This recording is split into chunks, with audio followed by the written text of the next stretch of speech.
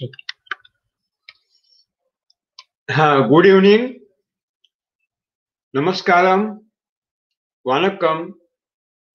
Today, I think that there is a series of these 3-hour lectures or workshops.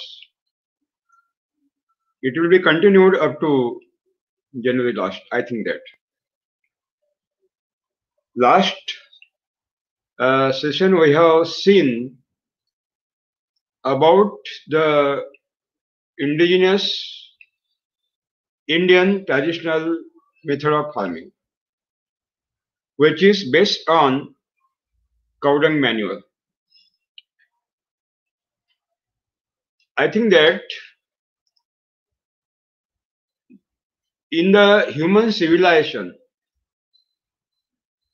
when vegetarian human being is developed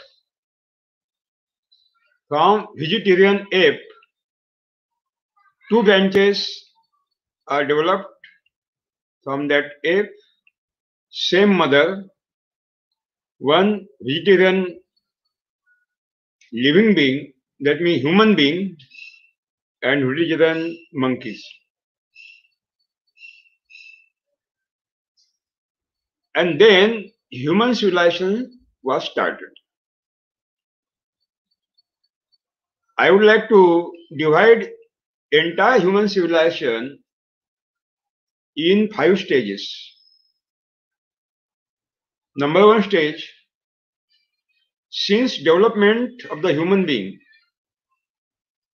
up to he started cow keeping. That was the first stage of human civilization. There was no agriculture, cow keeping. Then second stage, from starting of cow keeping up to 1776, up to 1776. This is the second stage of human civilization. Why 1776? Because on 1776, James Watt, scientist, had developed one steam engine, and that was the miracle development in the human civilization. Before development of steam engine, human being was utilizing only human sources, these both hands, that means human energy, bullock energy, horse energy, horsepower, donkey power, and camel power. What are the activities were done in those periods were done only by these 5 energy sources. When James Watt developed this steam engine in the history of the first in the history of the human civilization, and then entire changes in the human civilization were started. That means the industrial revolution was started. That was the first engine developed by James Watt, and that engine started a first industrial revolution in the world. And during this industrial revolution, territorial imperialism was also started. From 1776 up to 6th of the August 1945, since 1776 to up to 6th August 1945, the third stage of human civilization was continued. 6th August 1945, during Second World War, when America attacked by atom bomb on Nagasaki and Hiroshima of Japan, entire human history was changed. And that incident was a key mark in the human civilization. 6th August 1945 stopped the territorial imperialism and started new era, that means economical imperialism. And now fifth stage of human civilization was started from 1st of January 2020. 1st January 2020, not only the fifth stage of the human civilization was started, 1st January, Third World War also was started. These are the 5 stages of the human civilization. In this new Third World War was not started by any weapon, not by atom bomb, not by neutron bomb, not by hydrogen bomb, not by tanks, and not by guns and missiles. This new Third World War was started by one very minute virus that is called corona. Too minute this coronavirus we can't observe under normal microscope. If we want to observe this coronavirus, we want to take the help of electron microscope. Too much minute, totally invisible to human eyes and microscope also. But that virus changed the global history, totally changed.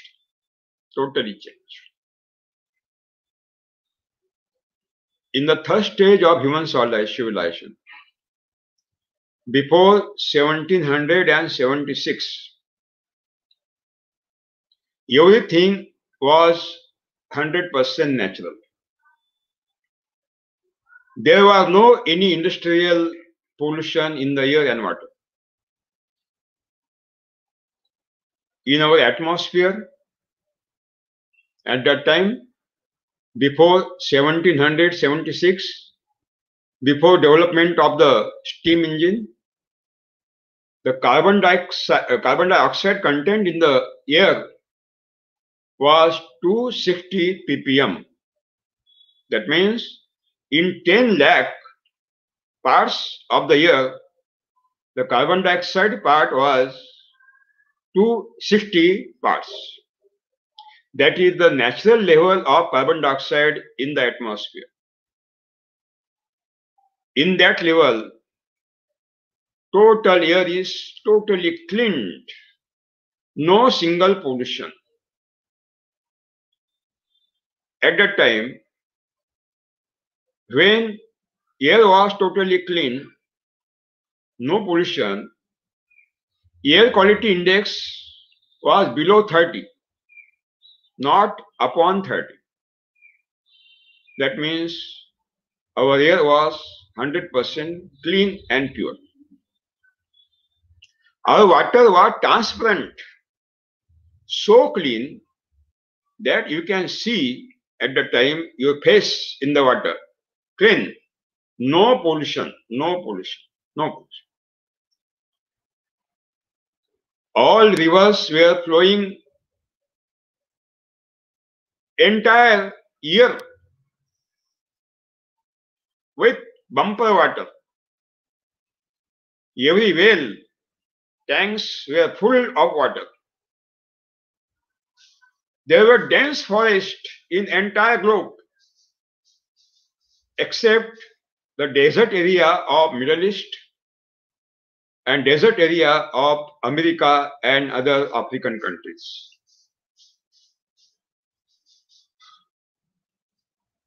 And biodiversity in the forest, fantastic, marvelous, marvelous. All biodiversities were present with full capacity. Everything was okay. Everything was okay. Due to the proportion of carbon dioxide in the atmosphere, 260 ppm, photosynthesis process in the green leaves were 100% with capacity. There is no any restriction in the photosynthesis process. Human respiration, fantastic. No any restriction in the human respiration. Lungs was strong. And everything was, body was strong. But when steam engine was developed, entire scenario was changed. Because of the steam engine, industries were developed,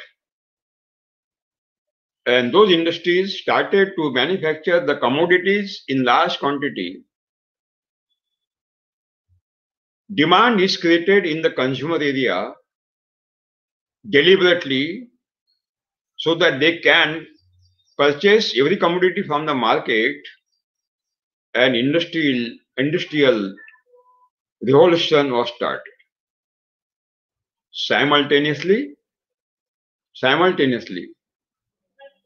the air pollution and water pollution was also started. We are listening about global warming.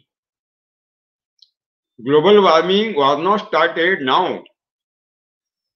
Basically, global warming was started at that time, 1776, when James Watt developed first engine in the human civilization. In our Rashtragana, our nation song, in Sanskrit, it is sung that Sujalam Sufalam Malaji Sitalam Mataram Vande Mataram. The meaning is that all the human resources were full with capacity. We are trying to regain again. We are trying to regain again that third stage of the human civilization. Best, beautiful, marvelous, fantastic stage of the human civilization. We want to regain again so that our future generation can be sustained. Sathiyo,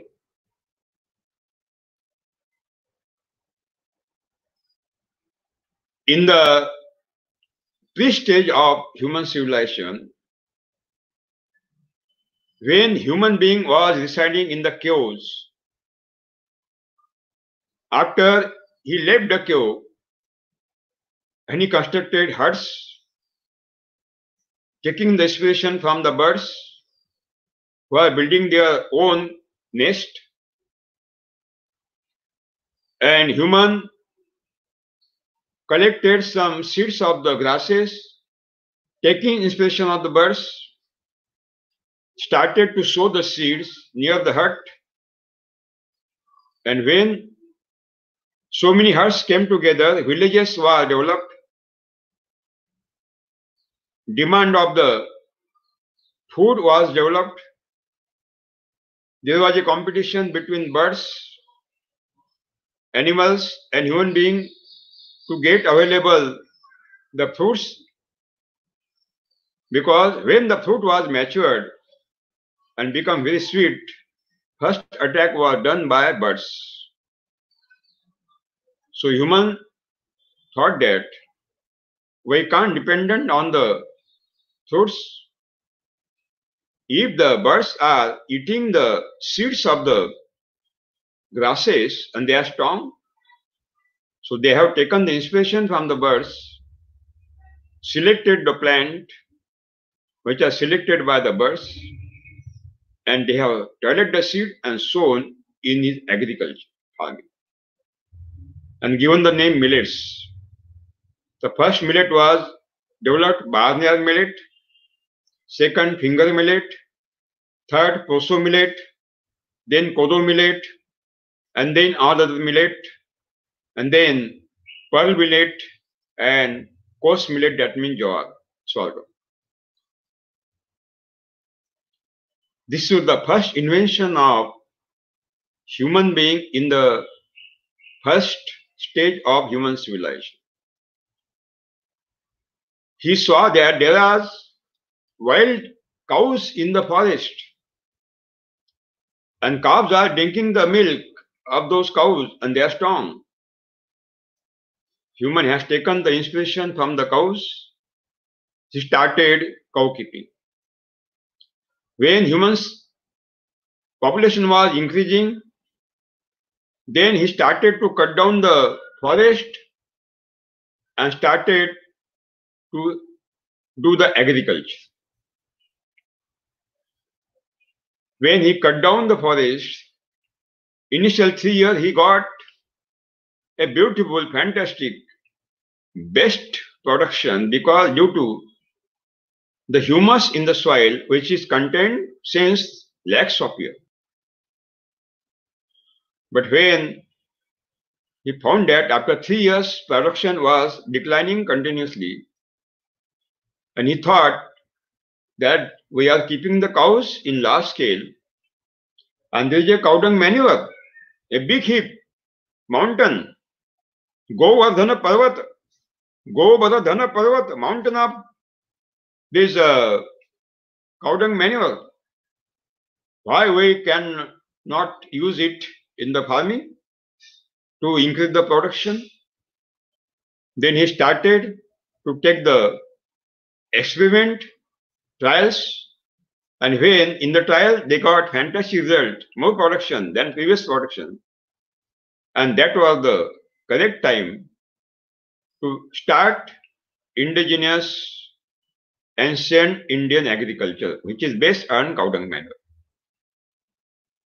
And that cow dung manure technology is called now in Hindi Go Adharit Krishi, cow based Krishi. So many people are giving the name sustainable agriculture, chemical free, rasayan mukta kheti, chemical free agriculture, sustainable agriculture, shashwat kheti. We have to investigate about this ancient technology which is based on cow dung manure, which is called Paramparagat Kheti, traditional farming, which is accepted by Government of India as a policy. And Government of India declared policy about Paramparagat Kheti. Now, what is this Paramparagat Kheti? What are the drawbacks? It is very essential to investigate, because the youth farmers are come on the square, and they are seeing lot of roots are going about the agriculture. And every route was having the board. The first route, the board was Go Adharit Kushi, Paramparagat Kushi, cow-based farming. Second board, Rasayan Mukta Kheti, chemical-free farming. Third board, Shashwat Kushi, sustainable agriculture. There is a fourth board, organic farming. Fifth board, Vedic farming, Vedas farming. Sixth board, yogic farming. Then so many cultures. They have given the name, variable name, West decomposer culture, West decomposer culture. And they have given name biodynamic culture. They have given name. So many names are given by these people. Let us investigate which route is better, will not exploit us, and will take us on the correct direction. Since 10,000 years, in Asian countries, African countries, and Latin American countries, this ancient cow-based farming was started. Today also it is continued, which is based on cow dung manure. What is the technology? Technology is that the farmers are digging the pit which is having 1.5 feet height, depth, and every day the dung, urine part and waste of the fodder is collected from the cow pen, Goshala, and are added on that pit, cow dung manure pit. The ash from the cooking range collected, again added on that pit. The cleaning is done of the outer part of the house, and also that material is dumped in that pit every day. And now that pit is coming up. It is called cow dung manure. Which technology is better for farming and which technology is harmful? To decide, to fix, there should be some standards by which we can investigate whether this technology is correct or not. The first standard, whether it is a knowledge. Second, whether it is a science. Third standard, whether it is a truth. Fourth, whether it is a dharma, not religion, dharma. Fifth, whether it is a non-violence. Sixth, whether it creates global warming or not. Seventh, whether it is responsible for the destruction of natural resources like soil, water, atmosphere, energy, biodiversity, and space and time. Next, whether it is responsible for migration of the youth from the rural area or not. Next, whether this technology is responsible for suicide of the farmers or not. Next, whether it is responsible for death of the people by corona, cancer, diabetes, heart attack, tuberculosis, or any other deathful diseases. These are the standards. I think that we have to keep our infant and investigate which technology is based on these standards. You know, global warming is a current issue which is discussed throughout the world every day. Most important issue. And that global warming is responsible for climate change. And that climate change changed the route and form of the monsoon. That climate change changed the farming pattern and also the rural economy. Global warming means to increase the temperature of the atmosphere. IPCC, Intergovernmental Panel on Climate Change, had declared that when due to the global warming, when 1 degree temperature will be increased, the agricultural production will be decreased by 40%, 40%.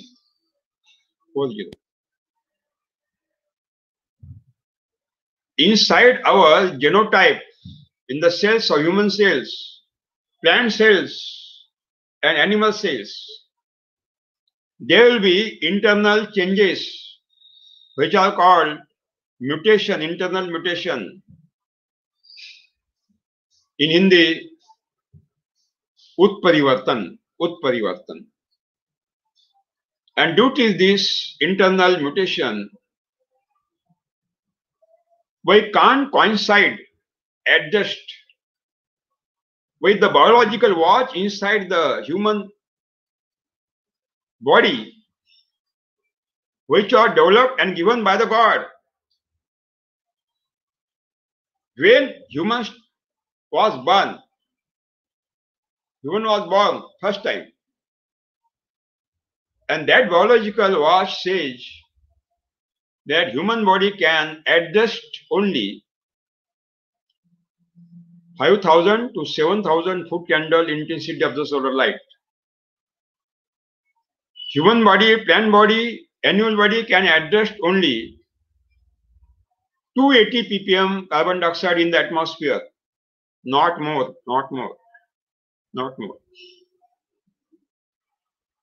Human body can adjust with all climate changes and natural calamities. When we have to get up, when we have to sleep, what we have to eat, everything is managed by this biological watch inside the human body. But due to the global warming, our biological watch become totally imbalanced because our body was adjusting 280 ppm carbon dioxide in the atmosphere. Now, carbon dioxide content in the atmosphere is enhanced up to 480 ppm, cannot be adjusted by human body.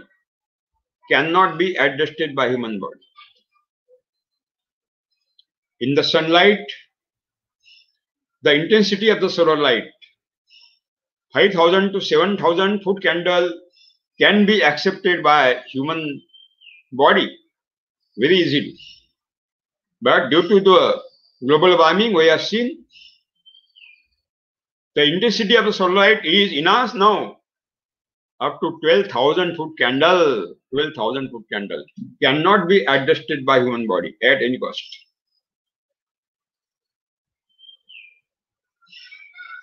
God has created human 100% vegetarian, and God has given the menu of the food of human being only vegetarian. Human can eat only the leaves, fruits, pods, grains, and tubers of the plant body. And that is the natural food of human being. Can be easily digested by intestine. Easily digested. But according to their biological watch given by the God, human intestine cannot be digest any other human-made chemical unnatural things which are introduced in our body as a food material. That means, according to their biological watch, every activity is happened. But that biological watch is totally imbalanced due to this global warming and climate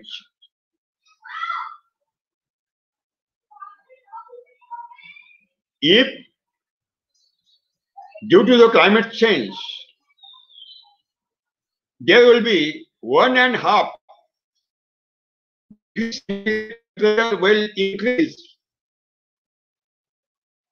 we can't do the agriculture. That will be the stage. Farmer will become totally unable to continue agriculture. That will be the stage. And for that, increasing 1.5 degrees centigrade temperature due to the global warming, we want to emit 60,000 crore metric ton of carbon dioxide in the atmosphere. 60,000 crore metric ton of carbon dioxide in the atmosphere. We are emitting every year 3,600 to 4,000 crore metric ton of carbon dioxide every year. If it will be continued, then we can achieve that target 1.5 degrees centigrade temperature within 18 to 20 years. For survival of human being and living being and plant body. The air quality index should be below than 30. Before 1776, the air quality index was 10 to 20. Now, due to the global warming and climate change, the air quality index was increased up to 700 also. In November, New Delhi, 778 air quality index. How we can survive? So it is very essential to restrict the global warming and climate change. The government of India has given the legal commitment in Copenhagen summit that India will reduce 23% carbon emission. How? Which are the sources of carbon emission? It is very essential to investigate. Let us discuss about this cow dung manure. Go आधारित कृषि, शाश्वत कृषि, रसायन मुक्त कृषि. Let us discuss. परंपरागत खेती, which is the policy of Government of India. When cow dung manure is decomposed in the pit, outside the root, in the pit, near the cow pen, or outside the village, uppermost structure of the cow dung manure is decomposed by actinomycetes. First attack is done by actinomycetes. There are a urine part in the cow dung manure because we are collecting the urine part, the cow dung and carbonic materials contained every day. That urine part in the cow dung manure is decomposed by actinomycetes and ammonia is released. After completion of the role of actinomycetes, then ammonia is converted into nitrite, and that conversion is done by another species of the microorganism, Nitrosomonas bacteria. That means Nitrosomonas bacteria convert ammonia into nitrite. Then third part, these nitrites are converted into nitrates by another species of the microorganism, Nitrobacter. Now nitrogen is released. Nitrates are released. These nitrates are converted into free nitrogen by means of the denitrifying bacteria. Natra viligikaran जीवाणु.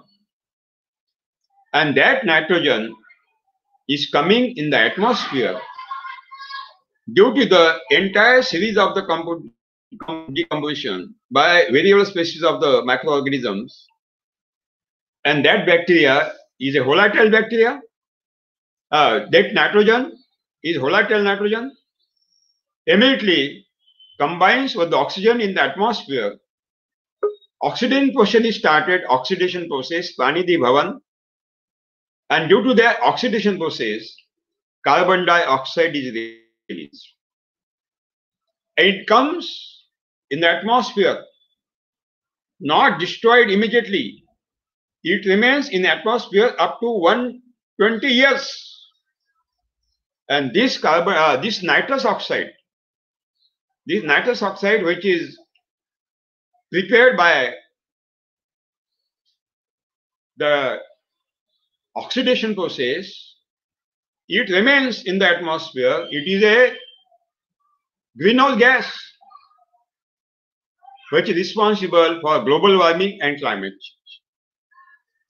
That means this paramparagat kheti, indigenous ancient Indian farming, cow-based farming, go-adharit krishi, responsible for global warming and climate change.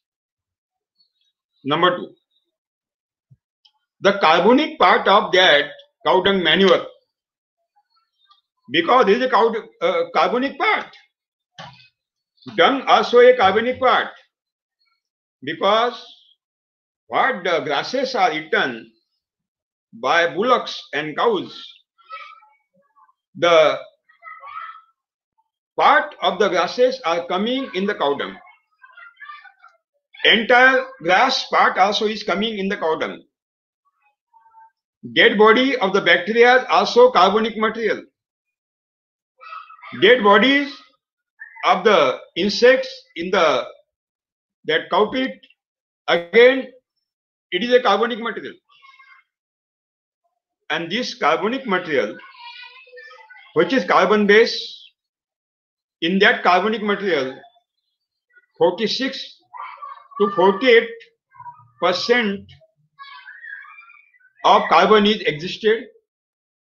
That means it is a 100% carbon, and that carbonic material is again decomposed by actinomycetes and another species of the microorganism, and carbon is released. This carbon is a volatile carbon. There are three forms of the carbon: stable carbon, unstable carbon, and volatile carbon. In the first stage of the decomposition, stable carbon is converted into unstable carbon. In the second stage of the decomposition, in the cow dung manure pit, the unstable carbon is converted into volatile carbon, and that carbon is coming in the atmosphere. It remains in the atmosphere 120 years, and as it is a volatile carbon, asthir, chanchal, immediately he combines with the oxygen in the atmosphere. Oxidation process is started, and due to this oxidation process, carbon dioxide is created. And that carbon dioxide is a greenhouse gas which is responsible for global warming and climate change. That means go adharit kushi, rasayan mukta kushi, that means cow-based farming, chemical-free farming, shashwat kushi, sustainable agriculture, paramparagat kushi, which is declared the policy by Government of India, is 100% responsible for global warming and climate change.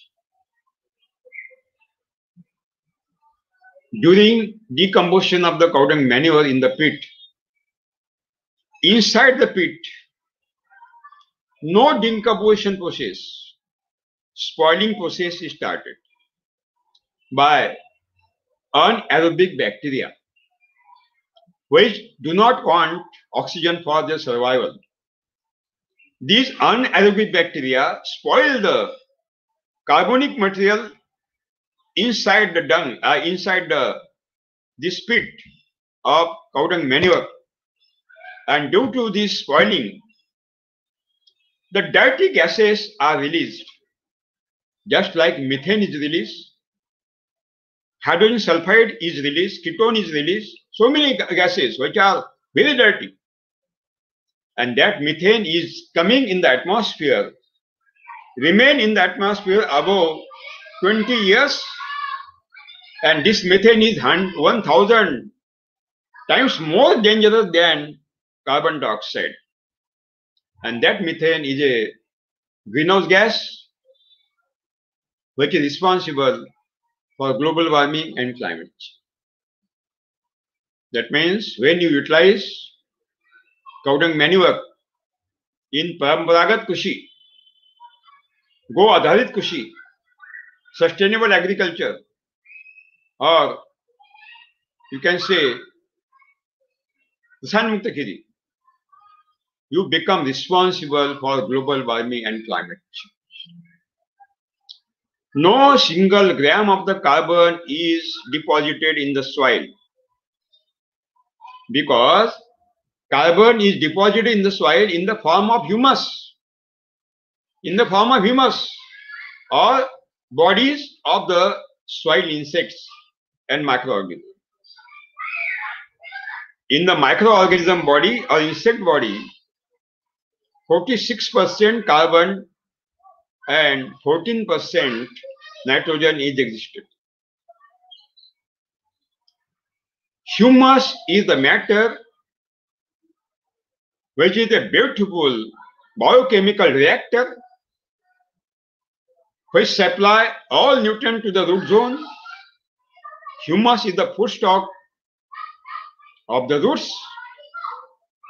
Even the humus conserves the aerial moisture supplied to the roots.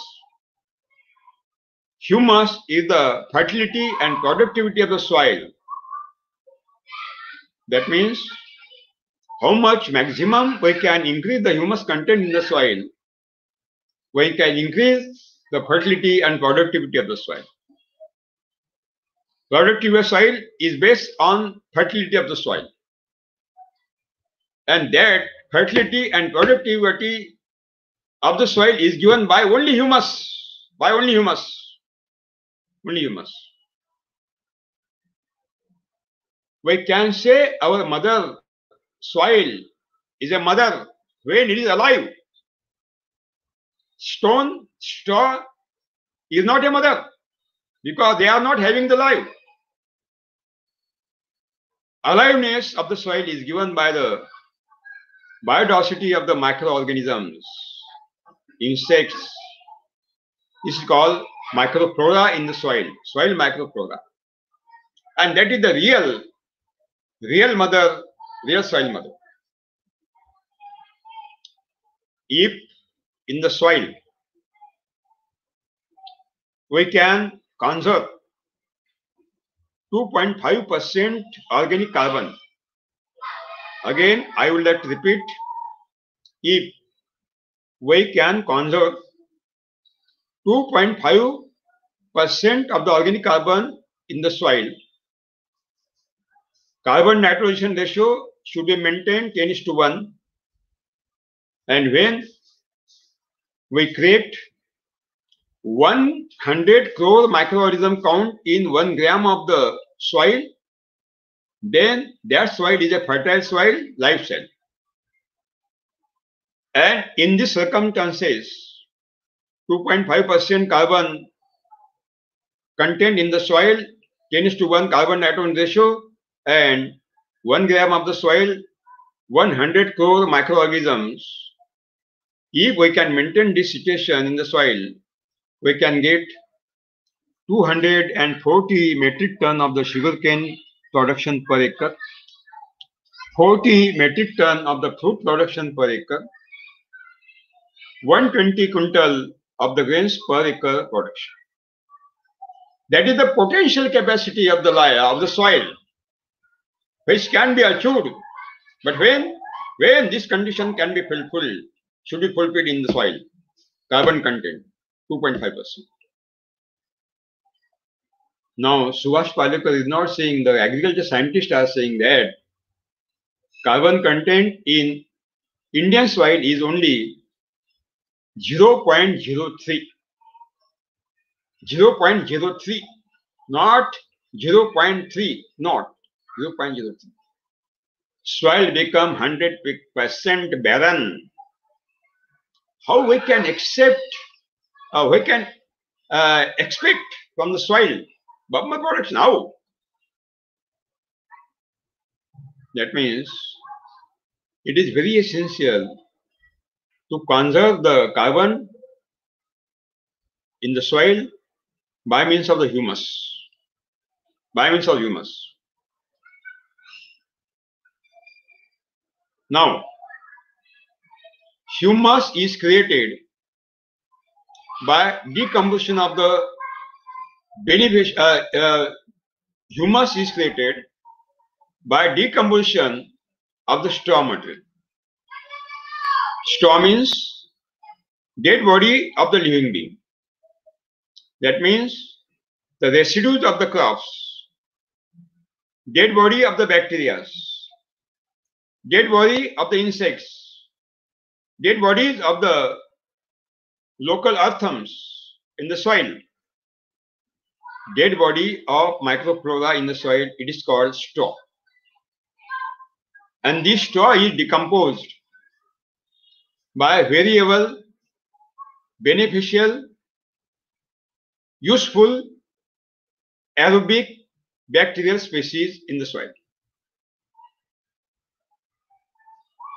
That means for humus creation, 2 inputs are required.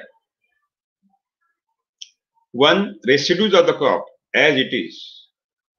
We have to introduce on the soil surface as a straw mulching, and culture of the microorganisms, so that we have to put in the soil so that humus can be created. Jivamrutam, Ghana Jivamrutam in Subhash Palekar natural farming is the best culture of the microorganism. Local cow dung is the best culture of the microorganism. In 1 gram of the local cow dung, I have got minimum 300 crore, 3,000 million beneficial effective microorganism count within 1 gram of the local count. Two inputs: straw, mulching, only heredity mulching, not polyester mulching, not poly mulching. Second, Jivamrutam, Ghanajivamrutam prepared from the cow dung and urine. And third, the body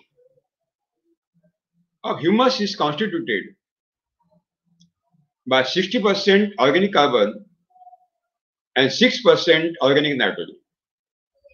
That means in the body of humus, carbon nitrogen ratio is 60 to 6, means 10:1. 10:1. That means 10 kg carbon, 1 kg nitrogen. And that nitrogen, we want organic nitrogen, which is taken from the atmosphere. In the atmosphere, 78.1% nitrogen is existed, ocean of the nitrogen. And that nitrogen is taken by the microorganisms, nitrogen fixing bacteria, and given to the roots, and roots supplied to the leaves. This is the symbiosis chain. That means that aerial nitrogen is fixed in the soil by pulses crop. Dicot, leguminous pulses crop, dependent on, belonging on leguminous family, subfamily Papillonaceae. 3 inputs are required for the development, creation of the humus. Number 1, straw mulching of the all residues of the crop. Second one, Ghanajivamrutam as a best culture of the microorganism to create the humus. And third one, pulses intercrop in the main crop. Automatically humus is created. Automatically humus is created. But when? Condition. There is a condition. Humus is created only near the root zone of the plant body. Not beyond the root zone, not outside the root zone. Again, I would like to repeat, most important topic. Humus is created near the root zone, not beyond the root zone. Because 1 square feet leaf surface area, 1 square feet leaf surface area, by means of the photosynthesis process or carbon assimilation process, create 4.5 gram carbohydrate, raw sugar, and 25% raw sugar is secreted through the roots to feed the microorganisms. What is the chain? Green leaves prepare the raw sugar, carbohydrates, 1 square feet leaf surface area, 1 day, 4.5 gram carbohydrate, 25% carbohydrate, raw sugar is secreted to the root and to supply it to feed to the microorganism, and in exchange, microorganism cook the food and supply to the roots. That means microorganism cook the food, supply that food to the roots, and in exchange, roots feed to the microorganism raw sugar. This is symbiosis Sahajivana. Without getting raw sugar, bacteria cannot and do not create the humus. Humus is created only near the root zone because the bacteria are getting raw sugar through the roots. That means if any plant body, if any residues of the crop, any straw will be mulched on the soil near the root zone, and Jivamrutam, Ghanajivamrutam will be given, automatically humus will be created. But if decomposition process will not be started near the root zone, it will be started beyond the root zone, humus will not created. Humus will not created, manure is created.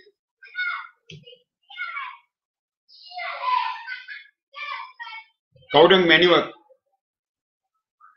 is not created near the root zone. Cow dung manure is created beyond the root zone, near the cow pen, in the pit, otherwise outside our village. That means cow dung manure is restricting, opposing the humus creation. Cow dung manure, परंपरागत खेती, रसायन मुक्त खेती, गो आधारित कृषि, शाश्वत कृषि is responsible, 100% responsible for global warming and climate change and to destroy the humus creation.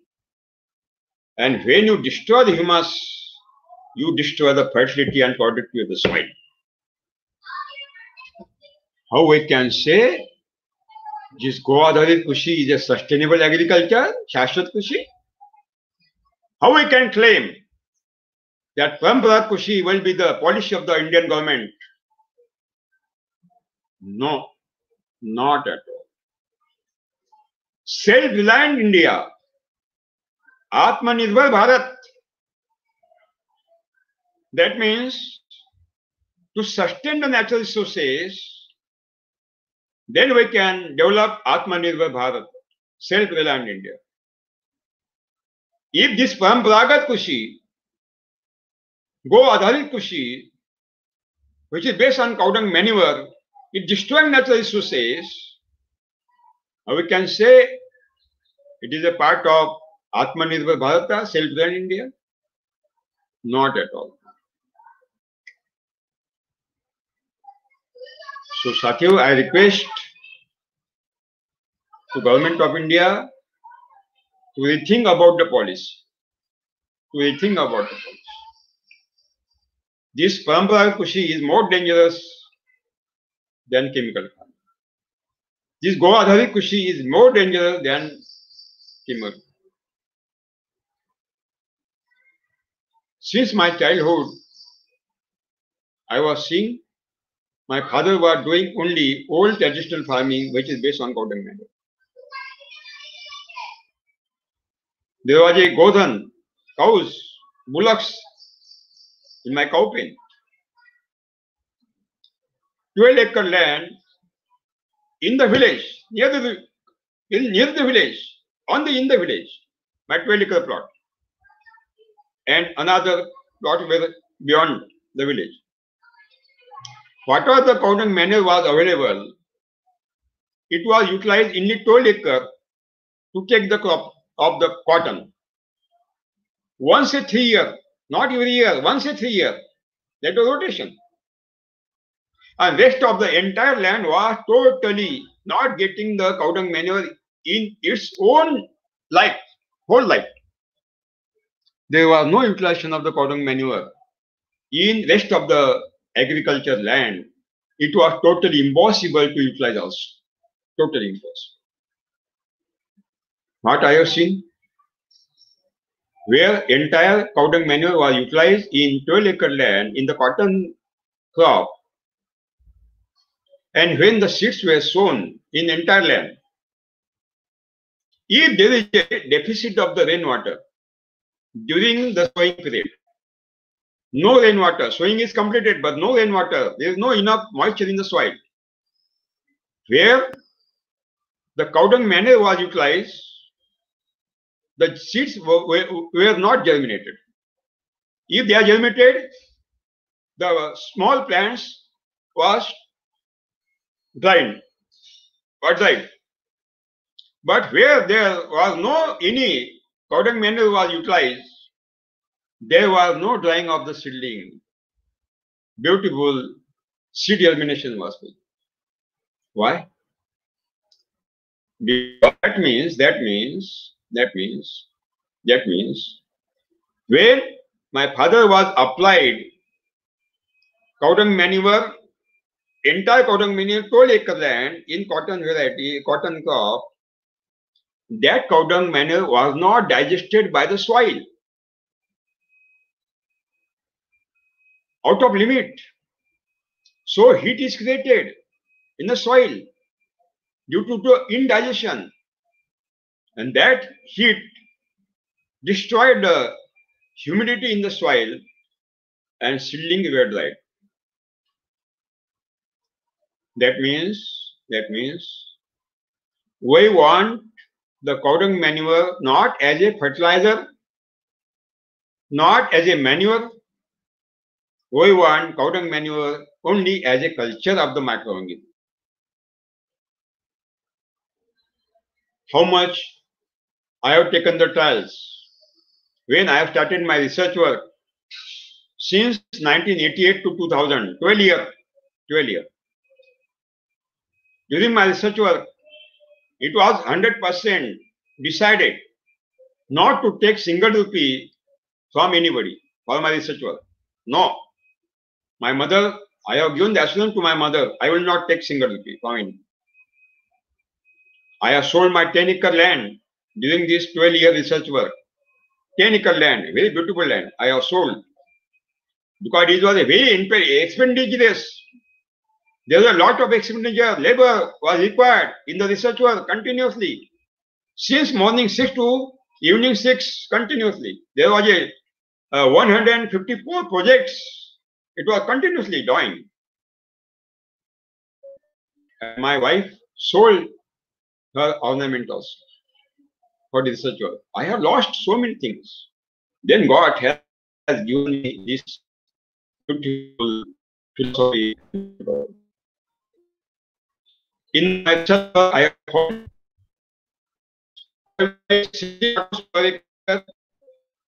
there was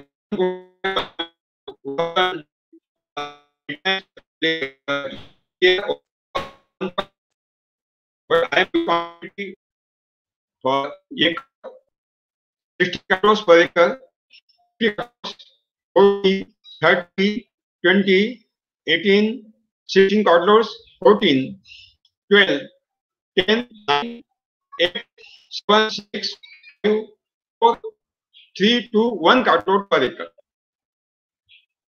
I have dedicated quantity every year, years continuously. And what I have found in this Goa Dharit Kushi, Paramparagat Kushi, traditional method of the farming, based on cow dung manure. If you want that much quantity of the production, which is giving by chemical farming, that means if you are practicing chemical farming and you are getting 18 quintal per acre production, and if you want same 18 quintal per acre production in this Goa Dharit Kushi, cow dung based manure based Kushi agriculture, Paramparagat Kushi, then you have to utilize minimum 18 to 20 cartloads of the FOM. That means minimum 9 to 10 metric tons of the FOM cow dung manure every year per acre. Now I would like to ask you whether as a farmer you tell me whether it is possible. It is possible to utilize 20 cartloads FOM cow dung manure per year per acre. It is possible? 100% impossible. Only possible to goshalas, not for common farmer, not for common. Then I found if I want 18 to 20 cartloads per acre cow dung manure, I have to keep 10 cows, local cows, 10 cows, local cows. I have to keep to get available 18 cartloads, 20 cartloads of the FOM per year. That means if I have 10-acre land, I have to keep how much? 100 cows. Whether it is possible? If I have 5-acre land, I have to keep 50 cows. Local cows. It is possible? 100% impossible. 100% impossible.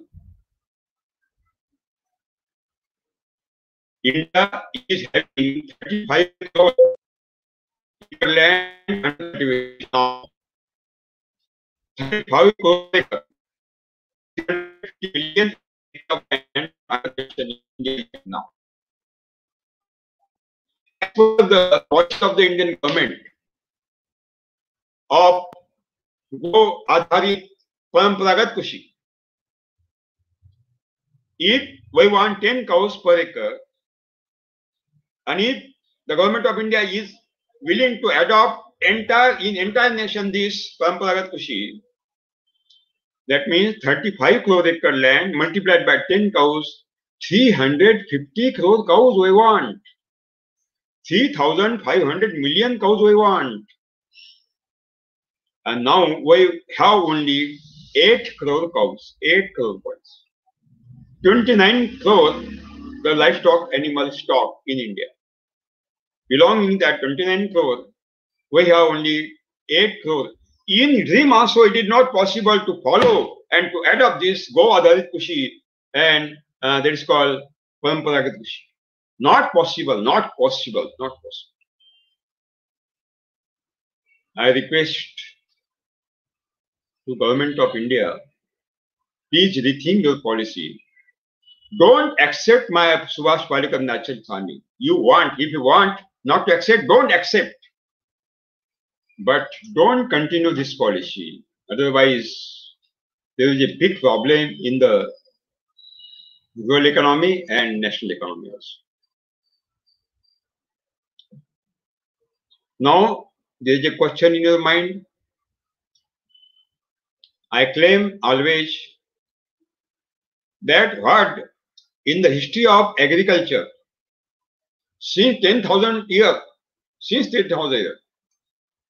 every technologist is coming. Maybe ancient agriculture, powder manure,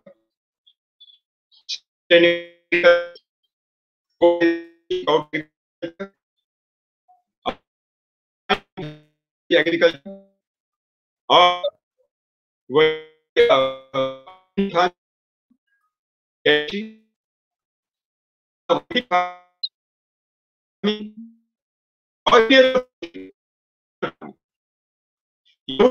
technology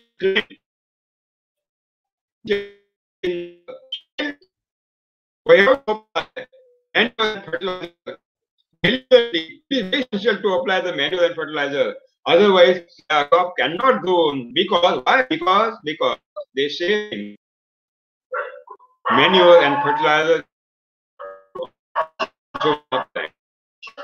Manure and fertilizer is the food and body over 100%. 100%.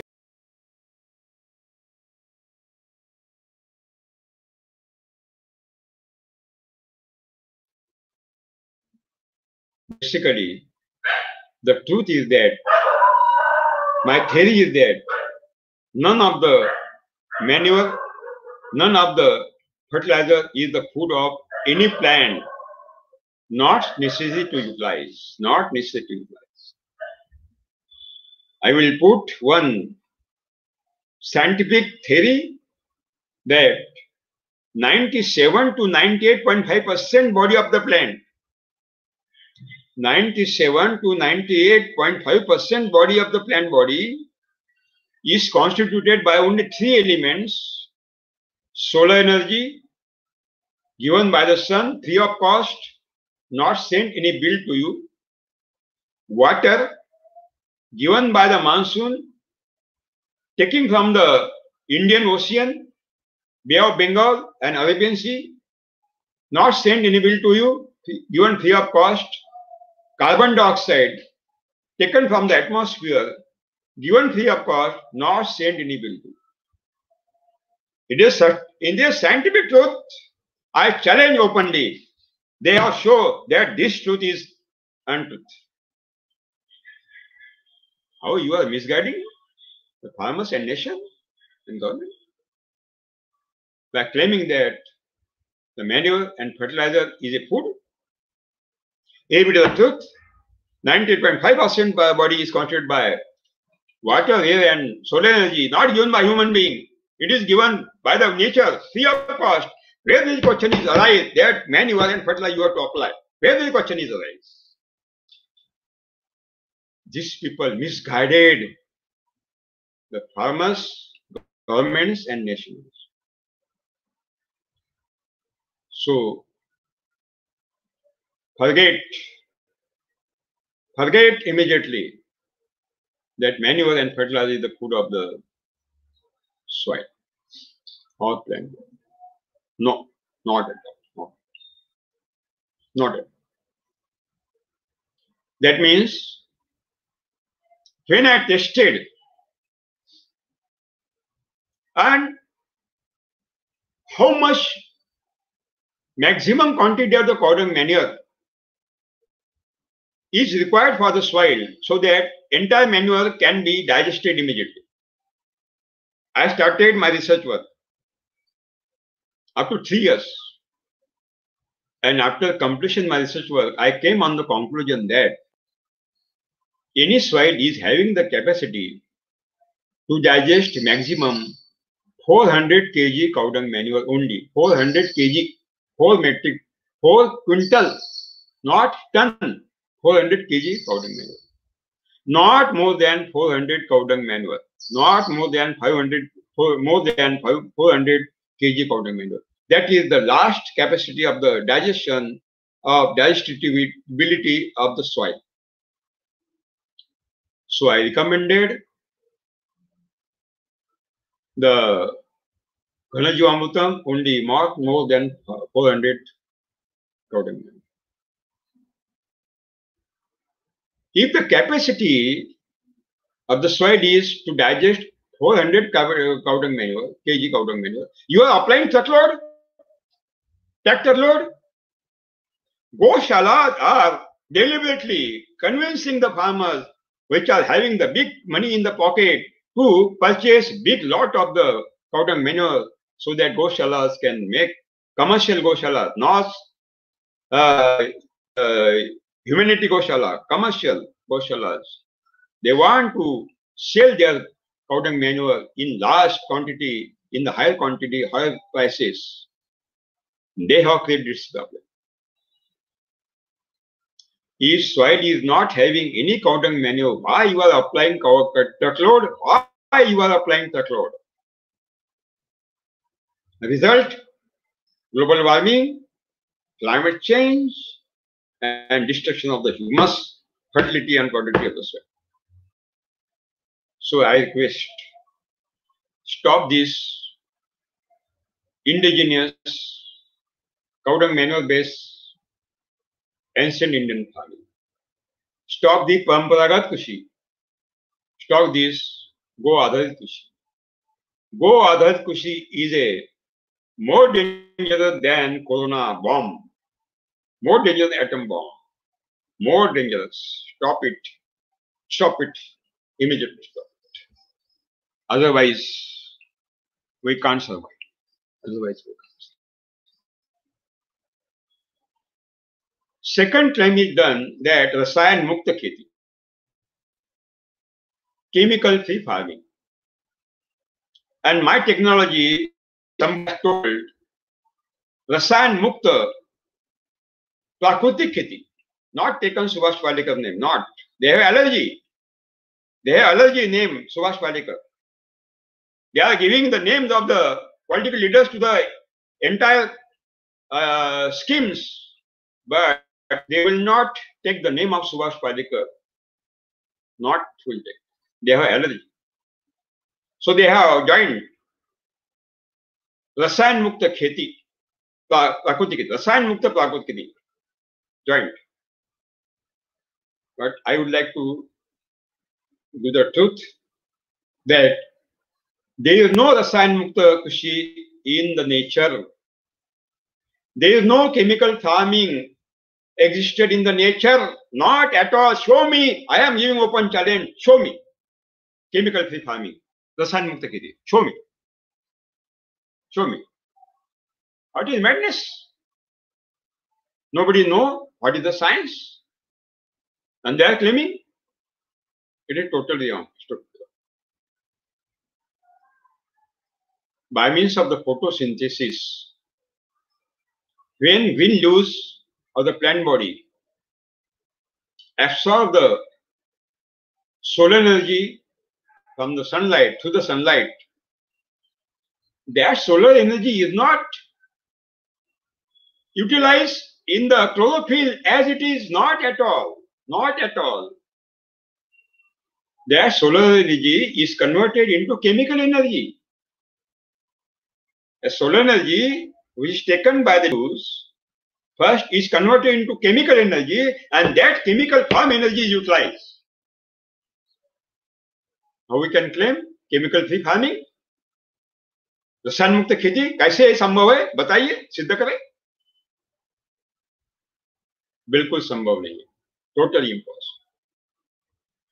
In the soil, nothing is existed in the chemical form. In the soil, nothing is existed in the chemical form. Every nutrient is existed in organic form, not existed in the chemical form. Any root of any plant take all the nutrients in only chemical form, not in organic form. It is a scientific truth. Again, I will repeat. The roots of any plant do not take any nutrient, nitrogen, phosphate, potash, calcium, magnesium, sulfur, nothing.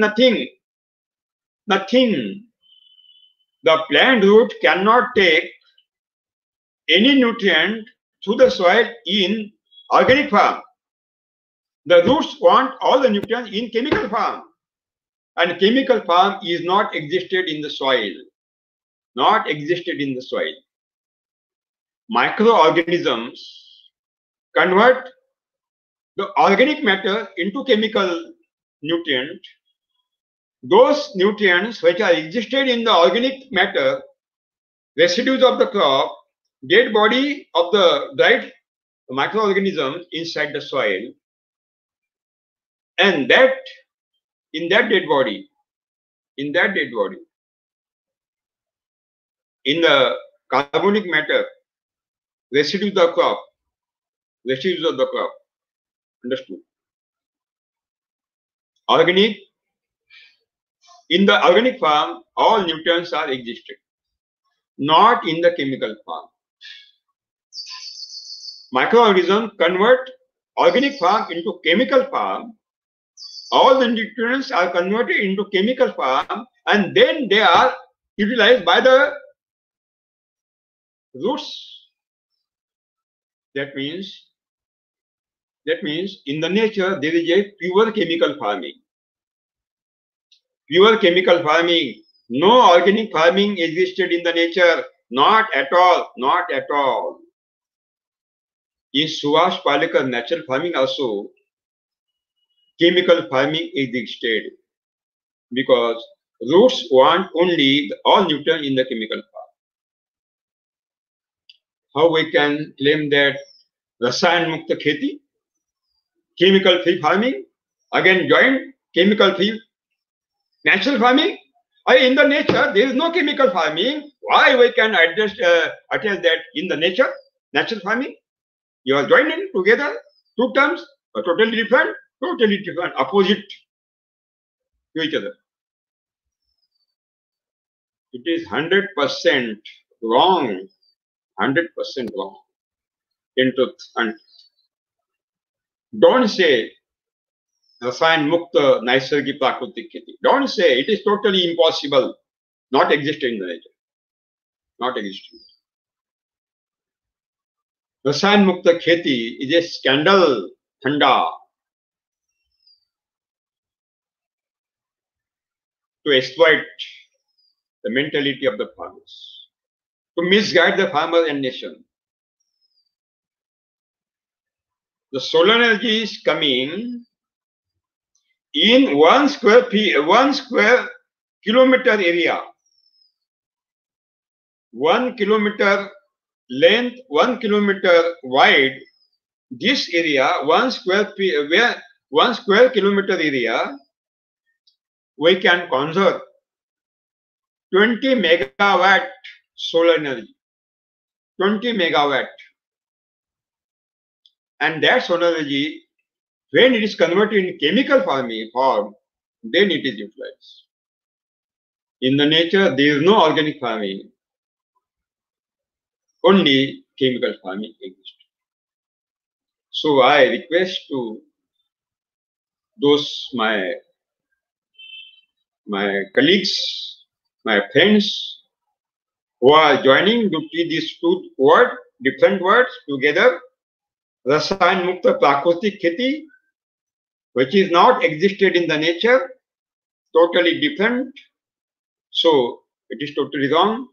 Stop this utilization of the term Rasayan Mukta Kheti. It is not existed in the nature. It is not.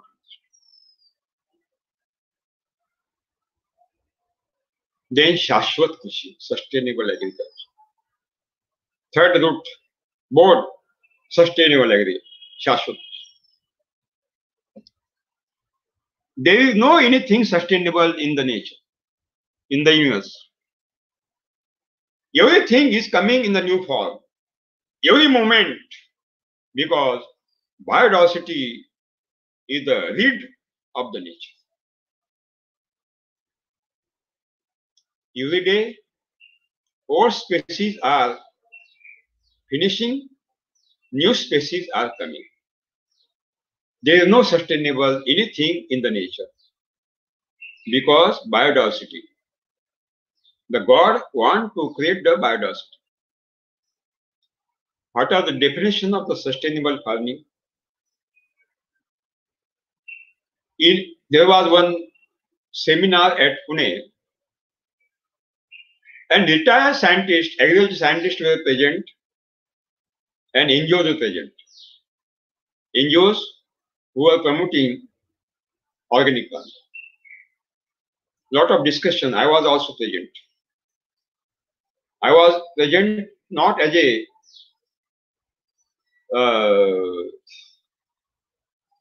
spokesman, not speaker, not as an audience. And they have given the new draft of the sustainable agriculture. What? 50%, 50% agriculture chemical inputs and 50% organic inputs. That is sustainable agriculture. One group of the farmers or NGOs given the name to the organic farming as a sustainable agriculture. One group of the NGOs has given the name sustainable agriculture to compost technology. There are various definitions of the sustainable agriculture. Confusion, great confusion. We have to avoid the confusion. We do not want to create the confusion.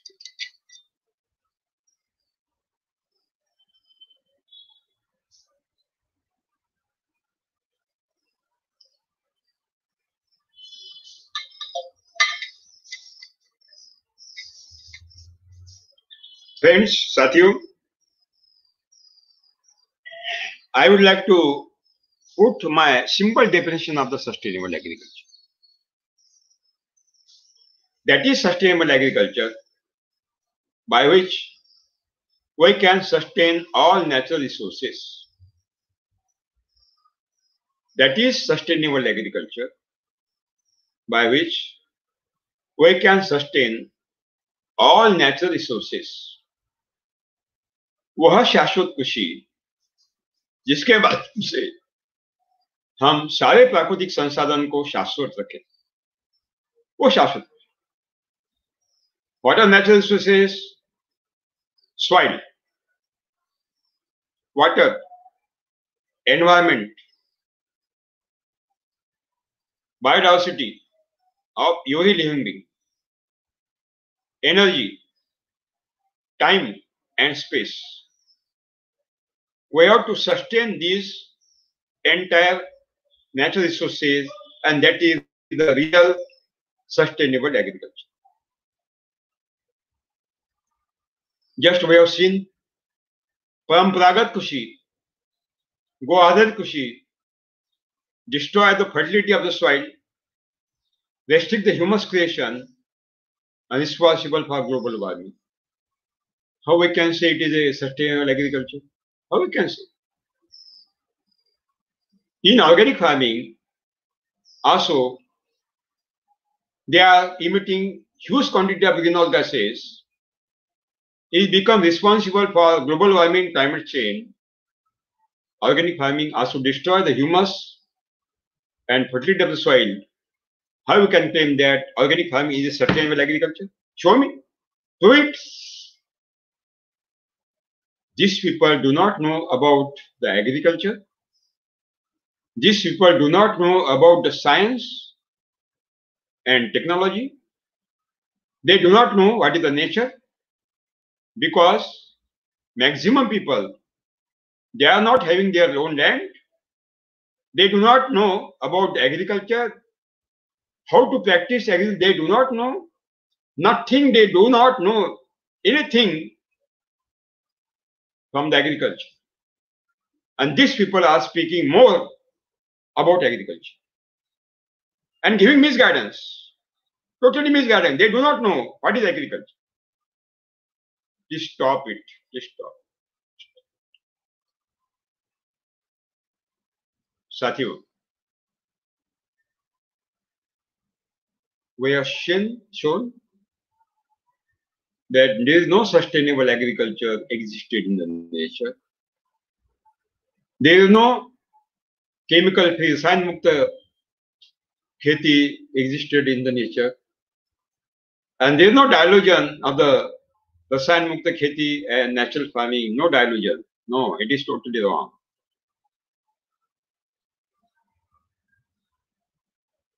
I request to Government of India, please rethink about your policy.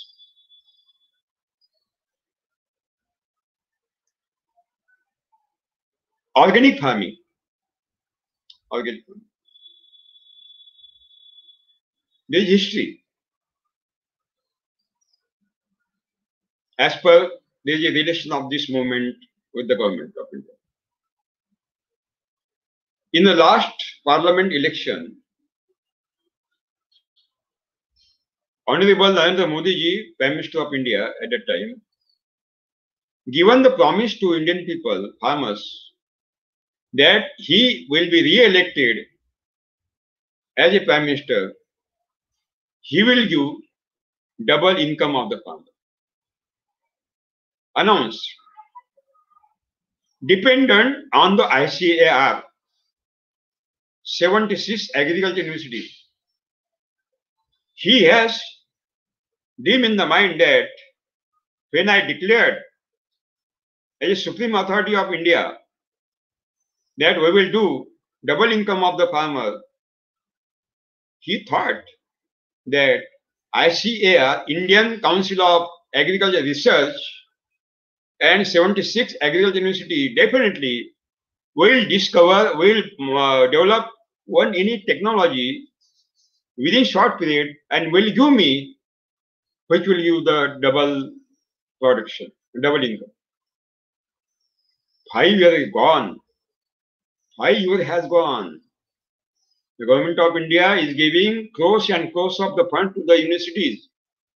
ICAR, the salaries, big salaries, 1 lakh, 1.5 lakh per month salary they are giving.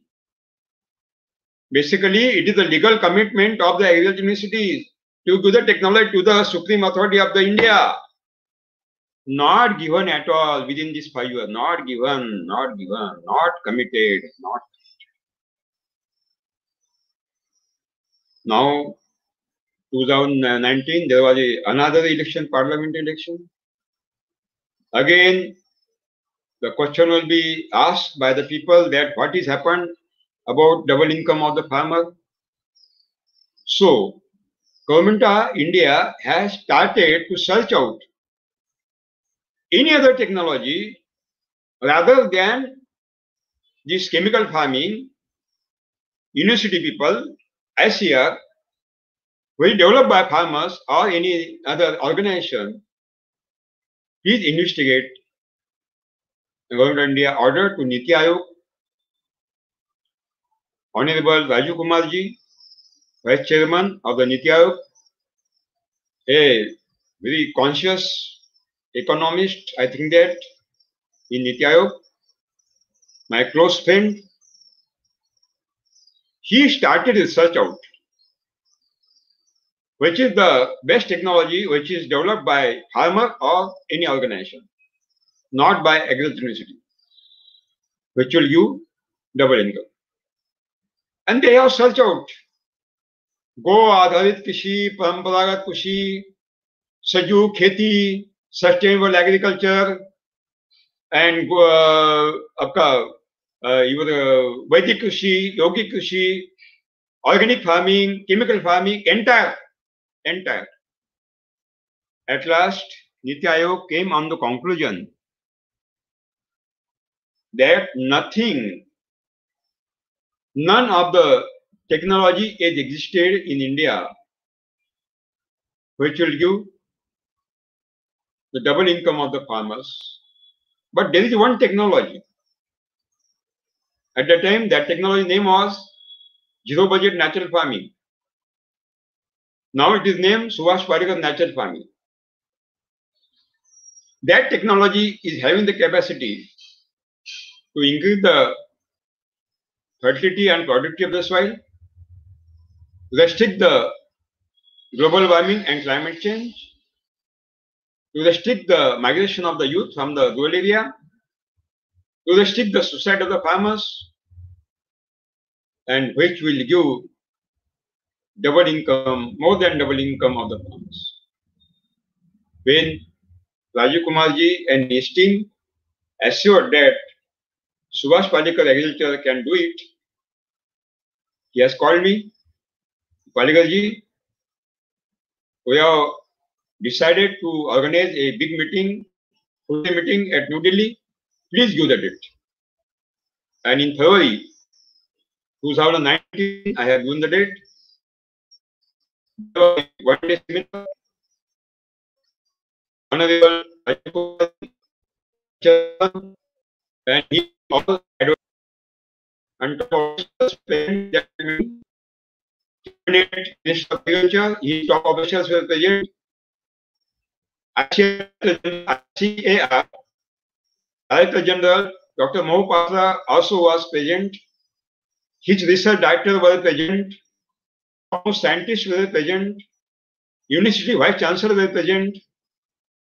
NGO representatives were present. Organic farming promoters also were present. And one team from United Nations organization also came to participate in that meeting. Full day there was a discussion. And evening, after completion of the discussion, Honorable Rajiv Kumarji, Vice Chairman of Niti Aayog, declared in the full crowd press conference that we came on the conclusion that to solve these all problems and to give the double income of the farmer, only Subhash Palekar natural farming is capable and we will promote it. 5th of July 2019, Cabinet Finance Minister of Government of India, Honorable Nirmala Sitharamanji, declared in her budget speech that Government of India will promote Subhash Palekar natural farming. She has utilized zero budget natural farming at that time. She was not known about the change in the name. Again in February this year, in budget speech, she also repeated that sentence. The Government of India will promote Subhash Palekar natural farming. She not utilize organic farming word. Not utilize. Even in the press conference, Niti Aayog also not utilize the organic farming term. Only utilize Subhash Palekar natural. But day before yesterday, Honorable Agriculture Minister of India, I listened in the radio news that he declared that Government of India will promote organic farming and natural farming, both. Organic farming was not included in the policy. Newly, they have included. Yesterday evening, I called Honorable Sanjay Agrawal ji is a Principal Chief Secretary of Agriculture Ministry at New Delhi, Government of India. Mr. Agrawal ji, whether it is correct that your policy change and you are promoting organic and natural both? Yes, sir. We are promoting organic and natural both. I ask, why? If organic farming is more dangerous than chemical farming, why you are promoting? He said, no, we will promote organic and natural, both. That means Government of India changed the policy. Government of India included organic farming. What is this organic farming? Let us discuss. Organic farming is having 6 inputs.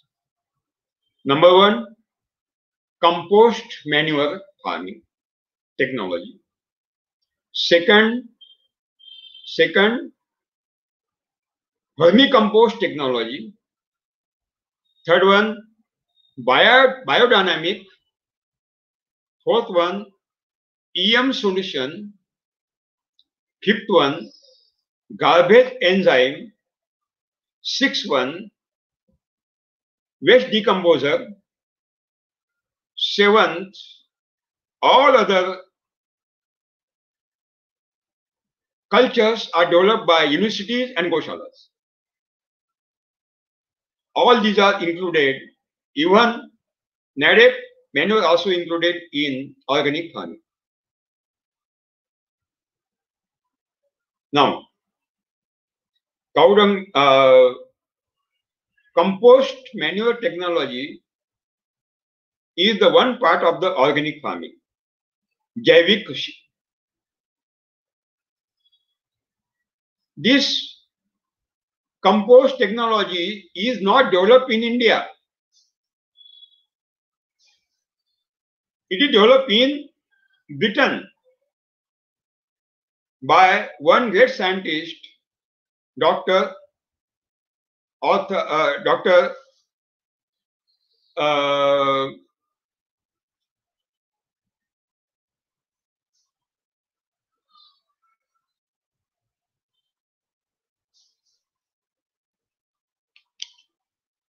Howard.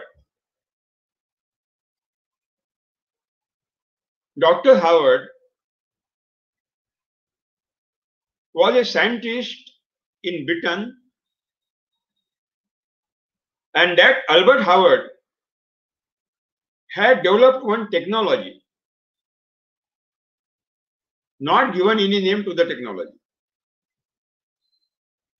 He said it is a compost technology.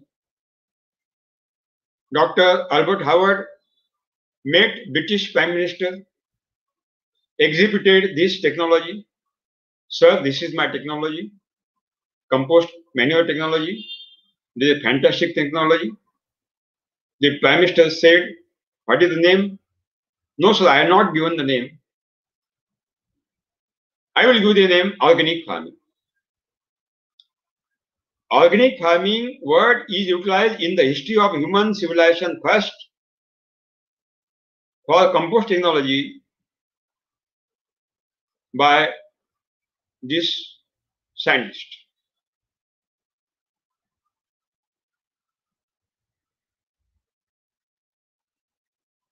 That organic farming, when he came in India, he utilized. And the translation of the organic farming is converted into Jaivik Krishi.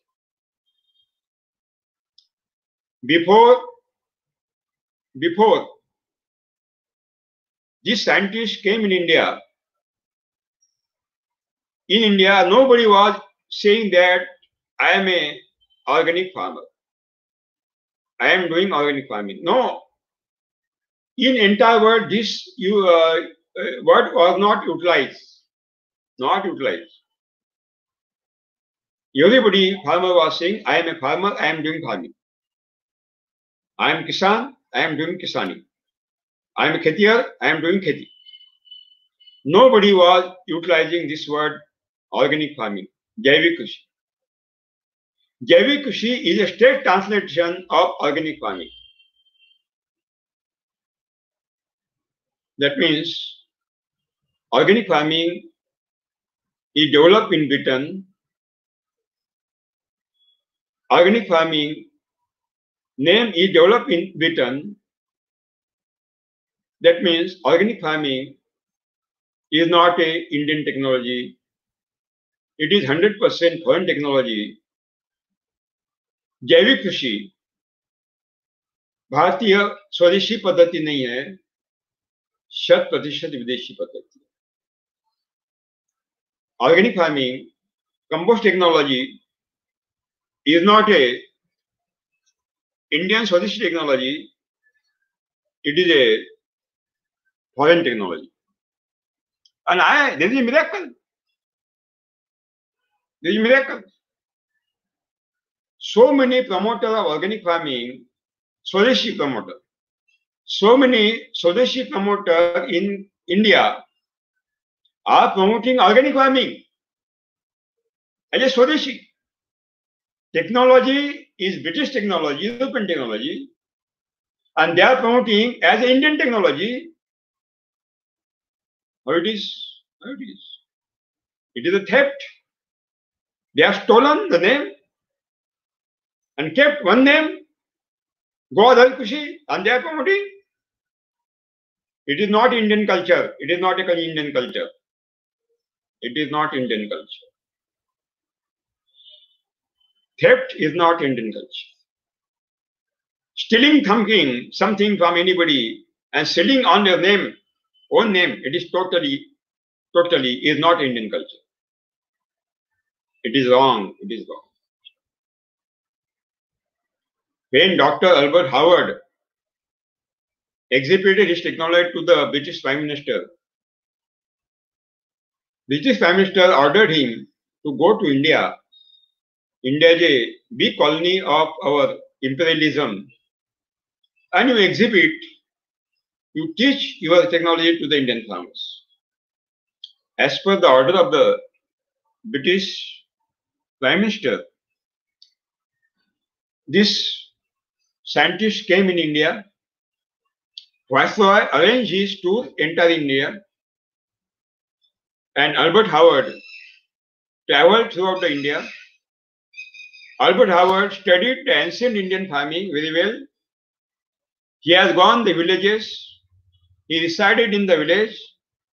He studied well the ancient traditional method of the farming, which is cow-based farming of India. And during this tour in India, the Queen of Indore has given 300-acre land for their research work. Today also it is existed. I visited that farm, and at last this scientist has sent one report to British government, Prime Minister. What the report says, this scientist said in that report that, Honorable Prime Minister, I came in India to teach my technology to Indian farmers, but when I traveled throughout India, I studied the ancient technology of India, which is based on cotton manure. I came on the conclusion that it is a topmost technology in the world, not necessary to learn my technology by Indian farmers, but it is very essential to teach the Indian farming, ancient farming technology to the European farmers. This is the certificate given by a great scientist in Britain that ancient Indian farming is the best than European technology. What is the technology given by this great scientist? Technology is that you dig the pit 10 feet long, 6 feet wide, and 3 feet deep. What technology said? You dig the pit 6 feet long, 3 feet wide, and 3 feet deep. Pit the walls of the pit by stone so that it will become hard. Then collect the residues of the crop in bubble quantity. Collect. Cut down the pieces. Then collect the slurry of the cow dung and then start to fill up the pit. First, you keep 1 feet layer of the residues of the crop straw material. Then sprinkle slurry of the cow dung liquid cow dung slurry on that 1 feet layer. Again second 1 feet layer. Again slurry. Again 1 feet layer. Again slurry, so that you can come 2 feet above the soil level. Cover the surface of the pit by cow dung slurry. Keep it for 6 months. After 6 months, remove entire manure outside the pit. Keep it for a few days. Very hot by pulling up. And afterward, again refill the pit by that cow dung manure. And in May month, you take that cow dung manure, compost manure, and utilize in your farm. That is the technology. I was searching the technology because since 1988 to 2000, 12 years, there was my research project work, 12 years continuously. Because when I started, after leaving my college, I started investigate whether this chemical farming is feasible or not. I started since 1973 up to 1985. During my chemical farming,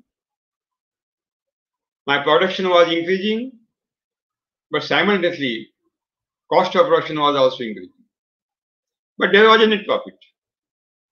So that I was able to compensate my agriculture expenditure and my home expenditure. But after 1985, dramatic change. My production was started to decline continuously and cost of production was started to increase continuously. There is a big gap. Production was down and cost of production was up. As a result, I was committed to take the loans from banks and money lender. And at last, I have decided this technology is not feasible for farmers. It is a pre-planned concept to exploit our economy and national economy. It is not a science also, very dangerous technology. We have to leave. And then what is the alternative technology? My father was practicing old farming, cow dung manure based, and I was seeing that it is not feasible. I approved it. Then again, I started to, what is the technology? I got this technology. Then I started my trials. I have dug the pit, 10 feet wide, 13 feet long, 6 feet wide, and 3 feet deep. I have cut down my all bunds of the farming to get available the straw, residues of the crop, and weeds. Again, I want more quantity. So I have cut down all grasses on the both sides of the roads. Even from Gajiland also, I cut down a big labor work, big cart roads. But I have done it because I want, at that time, I was willing to investigate whether it is correct or not. I have done that expenditure, huge expenditure. And when at last, what cow dung manure, what compost manure I got from this pit, with lot of efforts, lot of labors, lot of money expenditure. I got only that quantity of the compost manure which can be fulfilled only 10 gunta, that means quarter acre of the land, only quarter acre of the land. When I utilize this compost manure in 10 gunta, that means quarter acre land, I got 10% more production in the first year, but second year my production was declined 50%, production was reduced due to carbon emission, due to the carbon emission. I came to conclusion that this is also a very hazardous, very demon technology, that is compost technology, that is organic farming technology. And I started to close that file. Then which technology I can adopt? Again, I have started to search out. There were so many NGOs. I heard about the NGOs. They are practicing vermicompost technology. That was new technology came in India at that time. So I contacted them. What is your technology? Please give me the details. What are the materials, books? I will demand, I will read it. So due to my continuous follow-up, they became my friends. I studied well vermicompost technology and came on the conclusion I have to investigate. What is this vermicompost technology? Let us discuss about it.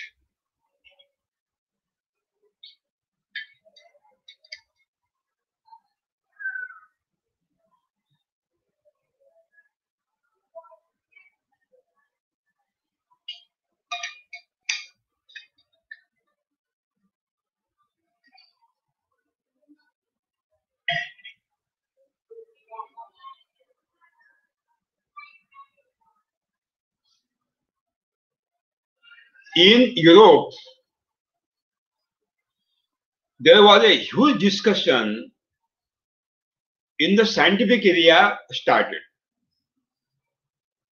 There is a volcano, earthquake in the mind of the scientist. What was the topic? Topic was how this cadmium, arsenic, mercury, lead, and radioactive elements are coming in the food, human food. What are the sources? Because after investigation, they found that in human food, these very poisonous heavy metals are coming. Cadmium, arsenic, mercury, lead, and radioactive elements. There was a full discussion in the scientific area. So many scientific groups, scientist group started to investigate what is the source of these poisonous heavy metals. And after research work, continuous research work, they found a source that all these cadmium, arsenic, mercury, lead, these are the poisonous heavy metals and radioactive elements came in our food through the chemical fertilizer and insecticides. They came on the conclusion that the source of these poison heavy metals is chemical fertilizer and insecticides. Nobody will believe when I claim that the organic, that is chemical fertilizer is source of the heavy metals. Nobody will believe. So I will give some scientific evidences. I have collected and I will put. What is happened? It is most essential to give the scientific evidences.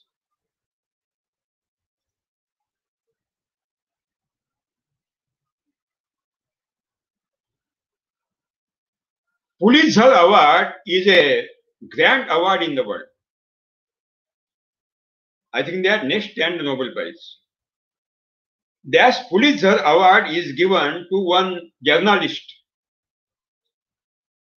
Dub Wilson. Dub Wilson is a journalist who has got a very big honor of Pulitzer Award. He has written one article in Seattle magazine. In that magazine, he said chemical fertilizers are having radioactive elements and also the toxic heavy metals. Second evidence, John Martha West,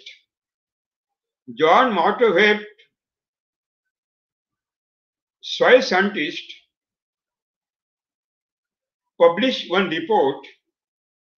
He said that the slurry from paper mill, very dirty slurry, wastage from the paper mills are utilized for manufacturing the chemical fertilizer, and in those fertilizers, all the pollutants are coming, including heavy metals. There is one group in California state in America. Name of that group is California Public Interest Research Group.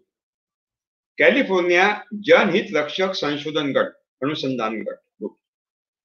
And that research group has declared that the chemical fertilizers are having cadmium, arsenic, these two heavy metals, including 22 types of the poisonous dioxins also, very poisonous heavy metals. Third evidence, Dr. August Lawrence, Dr. Curtis, and Dr. Brown Smith. This is the group, small group of the scientists. They have started to investigate the chemical fertilizers, whether it is a source of heavy metals, and they have found that in chemical fertilizers, they found the toxic heavy metals in large quantity. Fourth evidence, in 2012, in Turkestan, there is one university named is Bozok University. That university is a biosystem engineering department, and head of the department, Professor Sarpol Sauki. Professor Sarpol Sauki, project manager of that biosystem engineering department of Bozok University in Turkestan, had taken the research, and at last they declared that in chemical fertilizers, they found cadmium, arsenic, nickel, these poisonous heavy metals. Also they found some radioactive elements, that means radionuclides like uranium-238 and thorium-232. Another evidence, scientific evidence. In 2014, Guwahati University in India, the environmental science department scientist, Dr. Bashi Karishma and Hari Prasad Sharma, they studied well the chemical fertilizers, and they declared that chemical fertilizers and even in the insecticides, they found cadmium and another heavy metals, poisonous heavy metals. Another evidence, in 2010, Calicut University, Kerala, it is called Kozhikode. In Kerala language, it is called Kozhikode. In English, Calicut.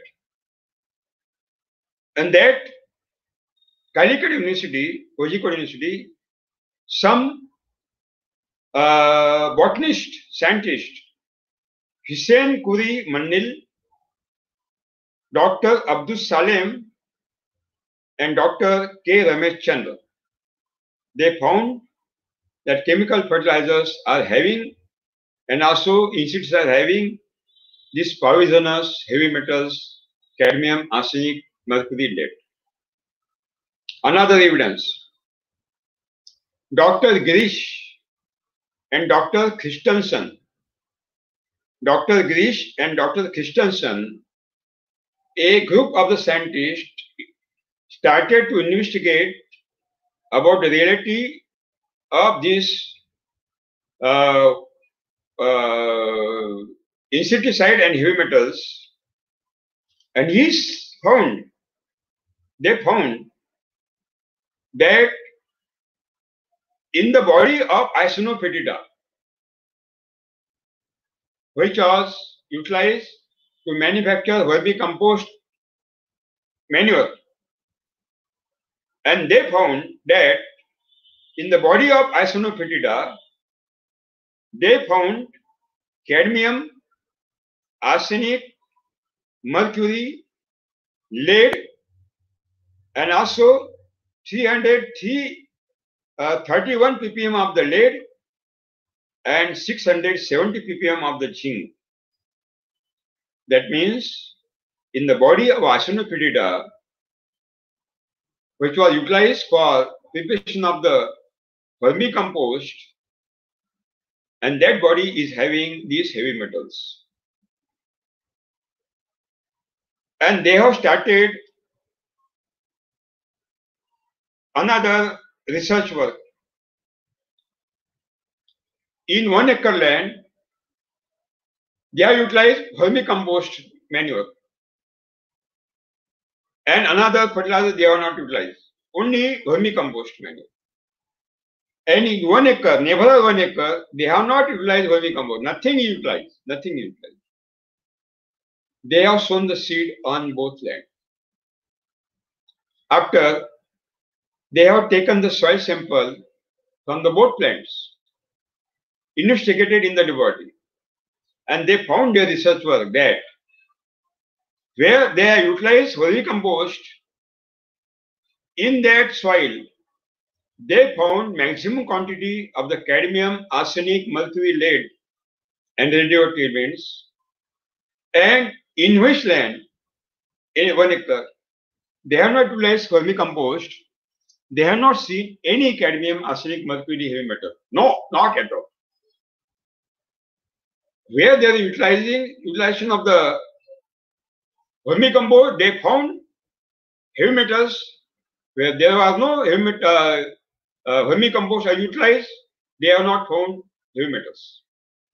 That means this is the conclusion that these heavy metals came from through the vermicompost.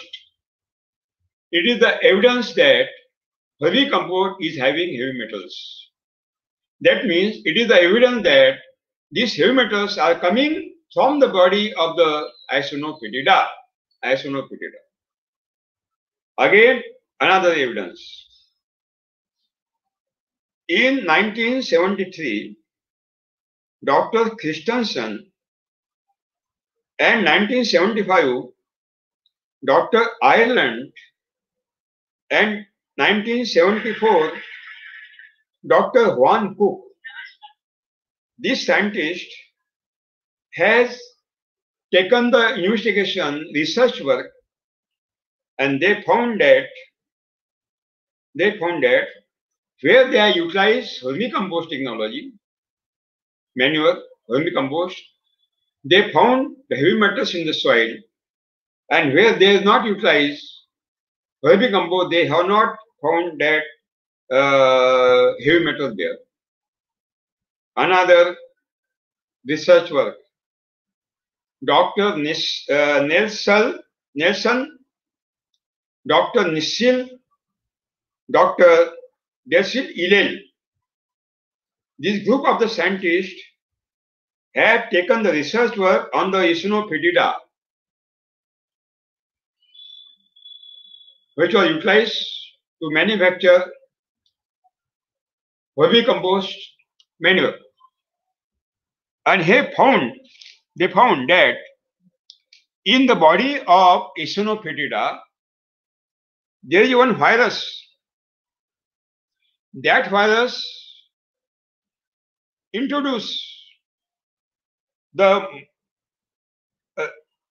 Eosinophytida introduced this virus, which is responsible for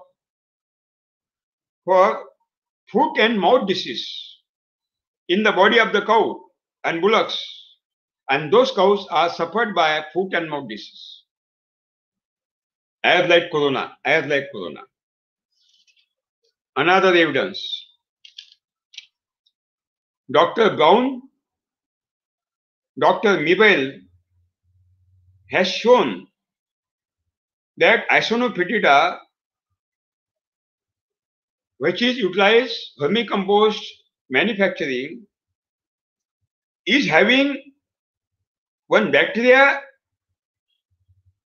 and they introduce this bacteria in the body of the hen, poultry, and then the hen's poultry is manifested, and then through the poultry manure,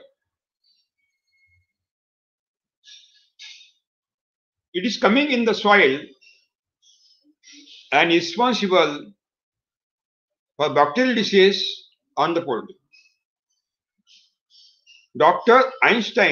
Augustine, Dr. Lund, and Dr. Jakarli Gavin, 1975, 1974, they have shown that Eosinophytida is having the nematode. Eosinophytida introduce the nematode in the body of the pig, and that pig is infested by the nematode. So many evidences they have given. I know nobody will believe me because I am not a scientist. I am a illiterate farmer. I can't give the speech. I can't read the English literature because I am an illiterate farmer. But if anybody want to investigate, there is huge information in net. You can collect, you can investigate. That is your duty. This is not my duty. It is scientist duty because they are getting salaries. I do not take single rupee from anybody as a monetarium. I do not take single rupee. I am giving my service free of cost. So it is not duty. I am not committed. But so also I am doing this. That means when scientists in Europe collected this information from the scientific area that chemical fertilizer and insecticides are the main source of the heavy metals, then they started to investigate any living being in the soil which is having the capacity to eat the straw, to eat the dung, but it will not eat the soil. And again, they are willing to investigate, find out one living being in the soil which will collect only cadmium, arsenic, mercury, lead through the dung, and the residue of the crop will be collected and will be dumped in the excreta of that living being. After 10-year research work, they found one living being in the soil of Europe. They collected that living being and given the name Eosinophytida. Eosinophytida is a worm collected from the soil from Europe, and that Isonophytida was utilized in the first grade as a biomonitor, not as a vermicompost, not at all, because they was willing to investigate the quantity of the cadmium, arsenic, mercury lead in the storm water and dung. And they started their research work on the Isonophytida. Meanwhile, in Europe, America, there was a great agitation. A great mass movement has started. We do not want chemical food. We do not want poisonous food. We want chemical-free, poison-free food. There was a big mass movement in Europe. And that mass movement was become very huge mass movement. Pressurized the government and exploiter system, invisible, universal exploiter system, and at last, invisible, universal exploiter system committed to give the alternative technology for chemical farming because of that mass movement. And they found that this Isonophytida is a worm. We do not eat the soil, eat the heavy metals from the straw, and deposit in its excreta. It is the better, because they were willing, that exploiter system was willing to do the soil poisonous again. And heavy metals are the poisons. So they utilize this Isonophytida for agriculture research work. They have done so many trials. At last, they developed one technology, vermicompost technology. That means vermicompost technology is developed in Europe. It is not developed in India. That means vermicompost technology India is not a Indian Swadeshi technology. It is 100% foreign technology, Videshi technology. But promoters of Swadeshi in India are promoting organic farming, vermicompost technology in the name of Swadeshi. A great theft. They are stealing the technology from European technology and they are giving their name. It is a very bad. It is not Indian culture. It is not Indian culture. It is not Indian culture.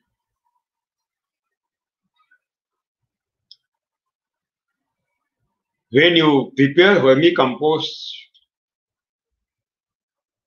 in the factory, and for that purpose, you utilize huge quantity of the straw, huge quantities of dung, and which vermicompost is manufactured, and that vermicompost is utilized again on the soil. Again, the urine part of that vermicompost is decomposed, and again the ammonia is created. Again, ammonia is converted by Nitrosomonas bacteria into nitrite. Again, nitrobacter is converting nitrite into nitrates. Again, denitrogen bacteria convert these nitrates into nitrogen, and this free nitrogen is coming in the atmosphere, combined with the oxygen in the atmosphere. Nitrous oxide is created. It is emitted in the atmosphere. Nitrous oxide is a greenhouse gas which is responsible for global warming and climate change. The carbonic material in the vermicompost again decompose. Carbon is released when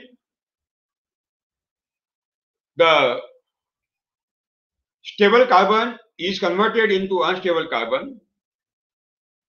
In second stage, unstable carbon is converted into volatile carbon by so many biological processes inside the vermicompost, and at last this carbon is emitted in the atmosphere. As it is volatile, it combines with the oxygen in the atmosphere. Carbon dioxide is created. It is greenhouse gas, remaining 120 in the atmosphere, responsible for global warming and climate change. Again, methane is emitted in the atmosphere, and that is greenhouse gas responsible for global warming and climate change. That means when you utilize vermicompost in the soil, you become responsible. You become responsible for global warming and climate change. Again, what I have said, humus is created near the root zone, not beyond the root zone, because roots feed raw sugar to the microorganisms to enhance their quantity, cell division, and to give the energy. In exchange, microorganisms cook the food and supply to the roots. There is a symbiosis there. Without getting raw sugar, the microorganisms will not create the humus. So humus is created near the root zone, not beyond the root zone. Now, tell me, where this cowing manure is prepared? Not near the root zone, beyond the root zone, near the cow pen, in the pit. Manure is prepared, not humus is prepared. Compost manure manufactured in the factory, not near the root zone. Manure is manufactured, manure, not humus is created. Vermicompost manure in manufactured in the factory, not near the root zone. That means manure is manufactured, not humus is created. That means परंपरागत कृषि, गो आधारित कृषि, cow based कृषि, sustainable agriculture, शाश्वत कृषि, रसायन मुक्त कृषि, not existed in the nature, so also रसायन मुक्त कृषि, and compost technology, organic farming, vermicompost technology, all these farming technologies are responsible for global warming and climate change. Global warming and climate change. And not carbon is deposited in the soil because humus is not created. And soil become barren. Soil become barren. What you are doing? What you are doing? When you declare the policy about organic farming, it is very essential to investigate all the sides of the policy, whether it is correct or not, because any policy declared by the government or any decision taken by the farmer will have the impact, may be good, may be bad, but 130 crore people are become investigated, become damaged by this policy. So before declaration of the policy, it is very essential to investigate it is a good or bad. If the government of India has given the legal commitment in Copenhagen summit that Indian government will reduce 23% carbon emission, and if government of India is willing to fulfill that commitment, it is very essential to ban the chemical farming, which is responsible for global warming, emitting huge quantity of greenhouse gases. We will discuss later on. They have to ban परंपरागत कृषि, गो आधारित कृषि, sustainable agriculture. They have to ban रसायन मुक्त खेती. They have to ban this organic farming, compost technology. They have to ban vermicompost technology, which are emitting huge quantity of greenhouse gases, global warming and climate change. And I have investigated those farmers throughout India, not even throughout India, entire world. Because I am getting the emails throughout the world. My English books are read throughout the world. My videos, which are uploaded in YouTube, are downloaded and listened throughout the world in English, in Hindi, and in all languages, South Indian languages. In entire world, in entire world, in entire world, in India. There is a critical situation. There is a critical situation. Critical situation. Sathiyo, one thing is most important, that any policy will destroy the total wealth of the nation. Otherwise, it will strengthen the wealth of the nation. Policy is responsible. And in entire world, nobody want chemical farming. Nobody want organic farming. Nobody want sustainable agriculture and permaculture. So I request to all people related to agriculture, please first investigate whether this path is correct or not. And then start. Sathiyo, when you eat chemically grown food, poisons are coming in our intestine. When we eat organically grown food, in which the vermicompost is utilized, again cadmium, arsenic, mercury, lead are coming in our intestine. And there is a law of the nature that the human is 100% vegetarian. Human is will eat the, it is a desire and command of the God, order of the God, that as a vegetarian, human being will eat only the leaves, fruits, pods, flowers, and grains, and the tubers of the plant. Then intestine will accept this food and it will be converted into blood and your health. Your immunity will be developed very well. It will become strong. But God has not given the capacity to human intestine to digest human-made, unnatural, which is not exist in the nature, chemical, to enter in the human body. If this chemically grown, organically grown, poisonous material, that means cadmium, arsenic, mercury, lead, and radioactive elements will enter your intestine.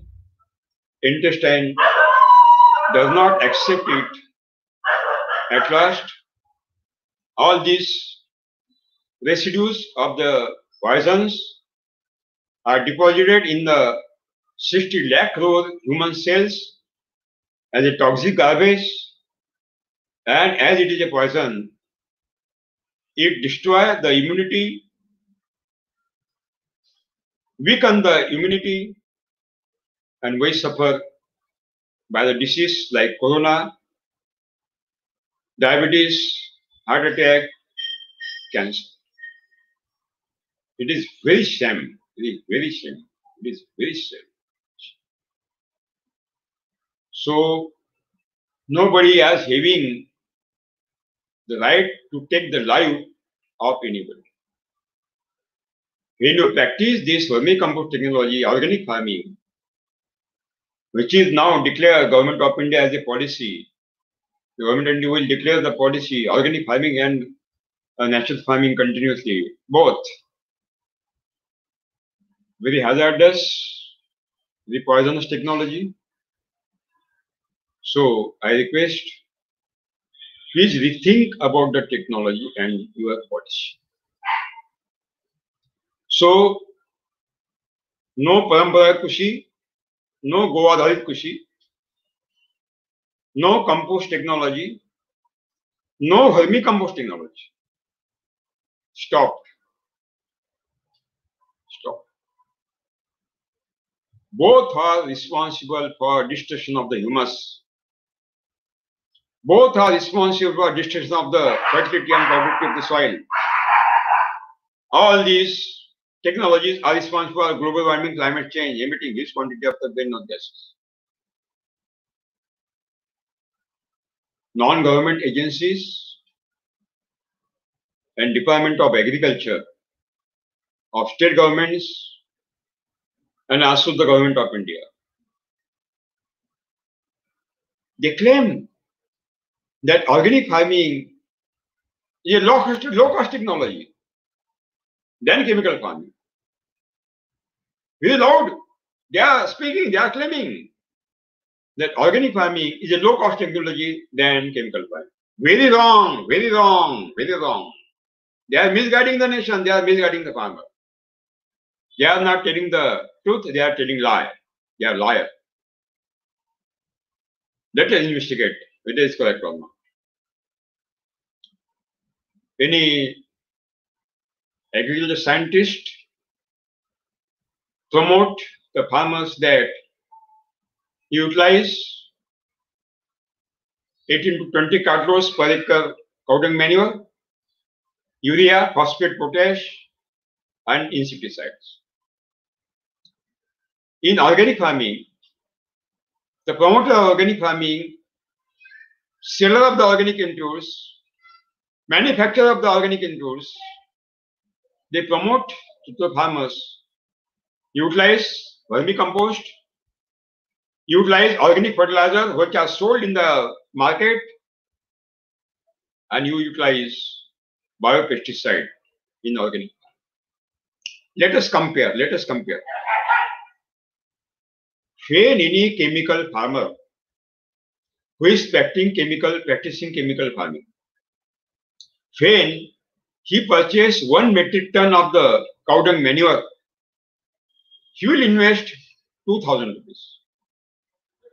2,000. 1 ton means 2 cartloads, 2,000. That means in chemical farming, 2,000 cost of production. But in organic farming, when organic farmer will purchase 1 ton of the vermicompost, he will invest more than 5,000 rupees per ton to 10,000 rupees per ton. That means in chemical farming, cost of production 2,000. In organic farming, cost of production is 5,000. How they can claim that organic farming is a low-cost technology? We have seen it is a high-cost technology. That means these people are misguiding the nation. These people are misguiding the farmers and government. When any chemical farmer will purchase 1 bag of urea, what is the cost? 300, 500. 150 kg bag of the urea. But when any organic farmer will purchase the organic fertilizer 50 kg bag from the market, there are so many brands, so many organic fertilizers are coming to sell and to do the committed to the farmers to purchase it. What is the cost? 50 kg organic fertilizer, hearing the cost 1,100 to 3,000 rupees per bag. That means in chemical farming, cost of production is only 500. In organic farming, cost of production is double than chemical farming, 1,100. When any chemical farmer will purchase endosulfan or any other insecticide, chemical insecticide, he will invest 1,000 rupees, maximum 500, 300, maximum, because they are getting subsidy. But you go to the market, organic farming inputs, biopesticides are kept for selling. You investigate, go to the market, you see a huge prices of the biopesticides in organic farming. 50 milli, 100 milli, 200 milli, 500 milli, 1 liter. 1 liter of organic biopesticide is having the cost 3,000 to 11,000 rupees. That means in chemical farming, insecticide cost is only 500 1,000.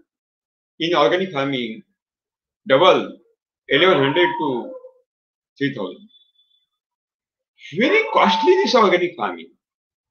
That means how much the farmers are exploited by chemical farming. The farmers are exploited multiple quantity than by this organic farming.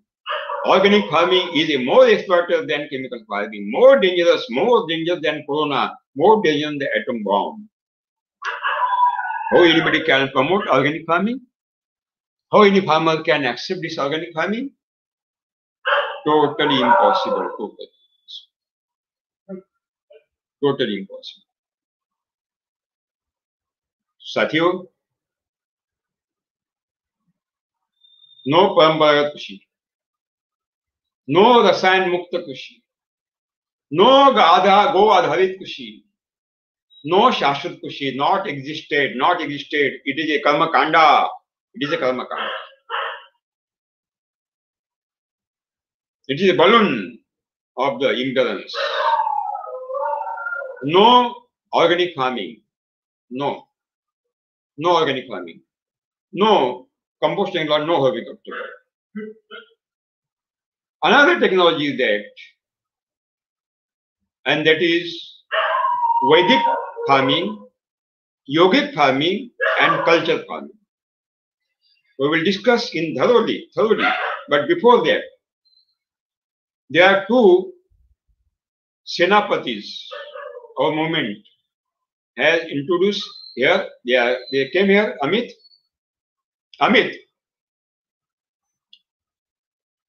Mr. Harshavardhan from Karnataka, and one Sharan Gowda Patil from Karnataka. Sharan Gowda Patil is a promoter of organic Subhash Palekar natural farming in Karnataka. He is the best farmer in this technology. He has the best local varieties of the millets. He has the pomegranate orchard also. And Mr. Harshavardhana was having the big company, IT company, software engineer, IT Bacteria, and he was totally involved in that IT sector. But he thought that I have to return back to nature. He read my books, he learned my workshop and started. Very beautiful model I have seen last year. A fantastic model. So I will call first to Mr. Harshavardhana. Please come on and revert what you have done in Subhash Palekar natural farming. Mr. Harshavardhana. You are welcome. Namaste, everybody. Namaste. Awaj, sound. Yes. You are the master of this. Should I say how I came into farming, Guruji? Yeah. Should I talk about how I got into farming? Yeah. So I was basically a software professional. Software industry from 1995 to 2008. Your voice is not clear. Your voice is not clear. Harshavardhana. Your voice is not clear. Voice is not clear here. Voice now it is clear. Now it is clear, Guruji? Now it is clear. Hello? Oh yeah. Now clear. Yes. So I was in IT industry, and generally I used to go to the office from in the morning 8 and come back in the evening 8 or 9. And I didn't have any time for family, no social activity, but there was money in it. That's it. Then I thought that let me start doing weekend farming. So I had my ancestral land in Chandrapatna, which belonged to my father, and it was passed on to us. So my father was already and he was doing chemical farming. He lost a lot of money by doing chemical farming, and I thought that I will start with organic farming. So myself and my brother, we started buying vermicompost. We bought bio NPK, trichoderma, and all those things. And ours is basically a coconut farm. It was basically a coconut farm. We had a lot of coconut trees. We had around 600 coconut trees. So we used to dig 1 feet trench around the tree. We used to put some ash as per the instruction of the organic company by name Falada, and then we used to put bio NPK and we used to put vermicompost, and we used to cover the pit mud after applying vermicompost, bio NPK, and ash. The trees improved a little bit, but not to the extent to which I was, investing. So, initially it didn't pinch much, but later on, I started losing lakhs of rupees on this vermicompost bio NPK for my 15 acres plot. I started losing a lot of money.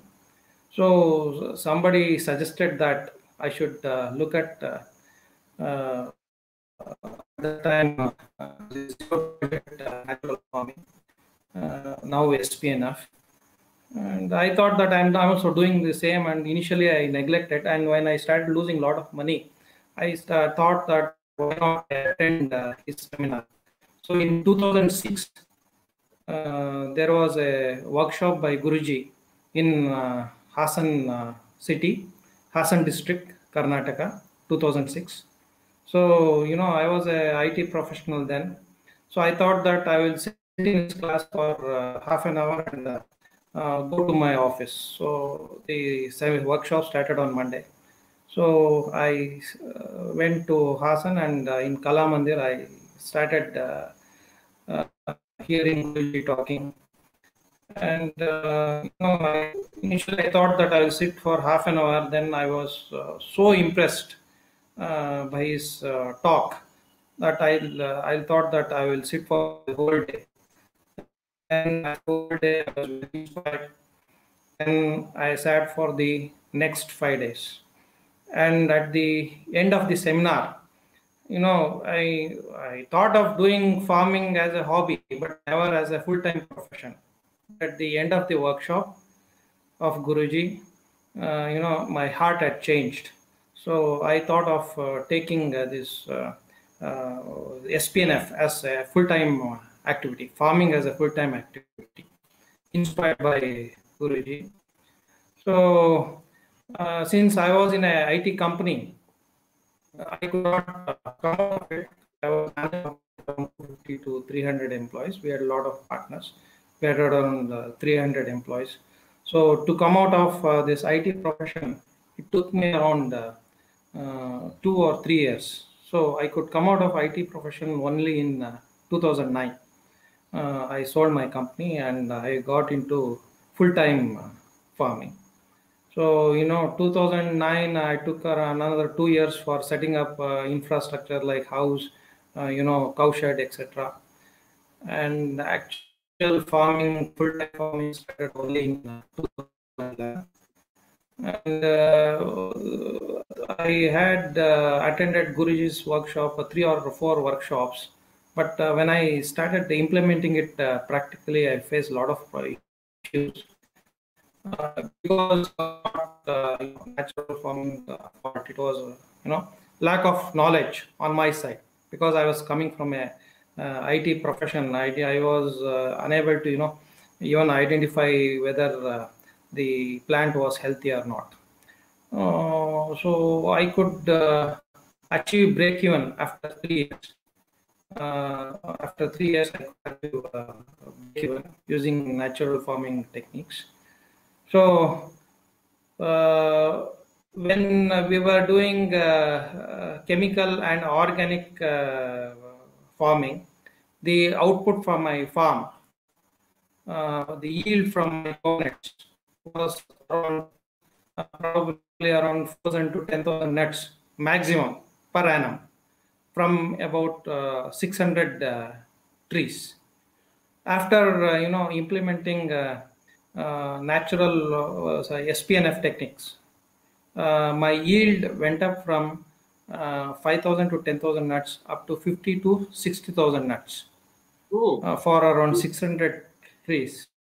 Yes, it went up to 50 to 60,000 nuts from around 600 trees. Later on, I also added some more area. So now my yield is around 70,000 to 80,000 nuts. Not only that, the size of the nuts was not very good. Size was very average size. After applying SPNF technique, the size of the nuts improved considerably. All the nuts, most of the nuts get around 95% of the nuts get very healthy. Wise. Hello. That means when you are practicing organic and chemical, you are not getting the size of the nut. Now in SPNF, Subhash Palekar natural farming, you are getting best size. Yes, okay, beautiful. Best size. Yeah. So I can give an example. This is one of the so this is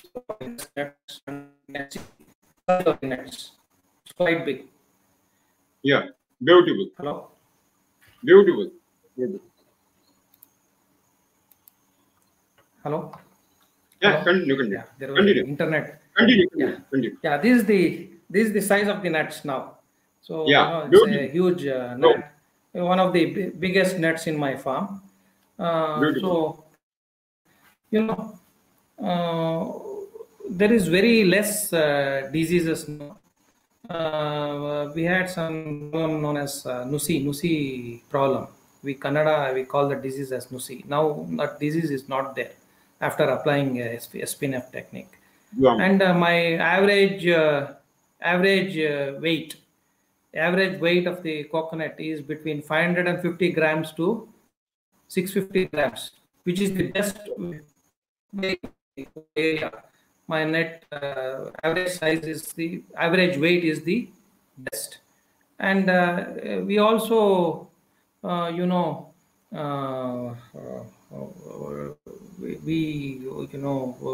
we prepare coca, we dry coconut, and the farmers around. Why disturbance? Hello. Why disturbance? Hello.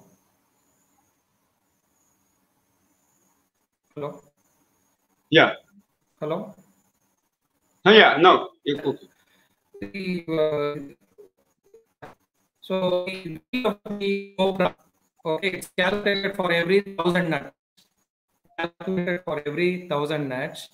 And chemical farmers around my farm. Hello. Yeah. You're able to hear me, Guruji? Yeah. Chemical farmers around my farm. They get around between 100 kgs to 150 kgs maximum.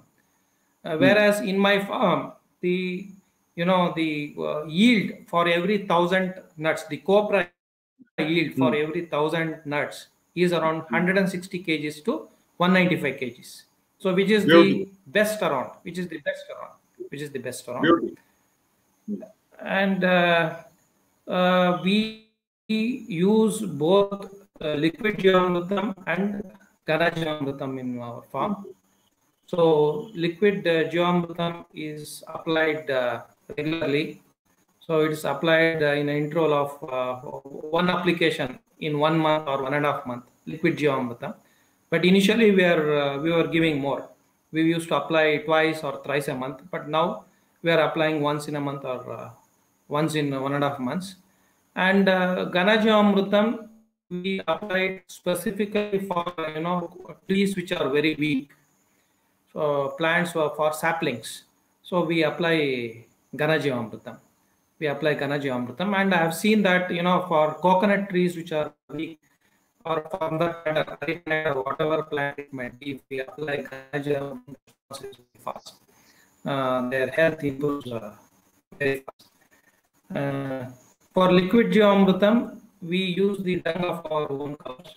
But while preparing Ghana Jivamrutam, we find that there is a dung shortage. So for that, we get dung from outside. We cannot get this local cow dung from outside. We have to get buffalo dung. Buffalo dung is the only option available because around the villages around our farm, more or less, most of them are all hybrid cows. So we are getting good results by using this combination of both liquid and solid Jivamrutam. What are the intercrops? Area now is around intercrops in the main coconut. What are the intercrops? Yeah. So we have applied the coconut model, which is found in Guruji's book. So with coconut, we are growing arecanut. We have grown arecanut. Our arecanut trees are around 7 to 8 years old, and we are growing pepper, and we are growing turmeric. We are growing coffee.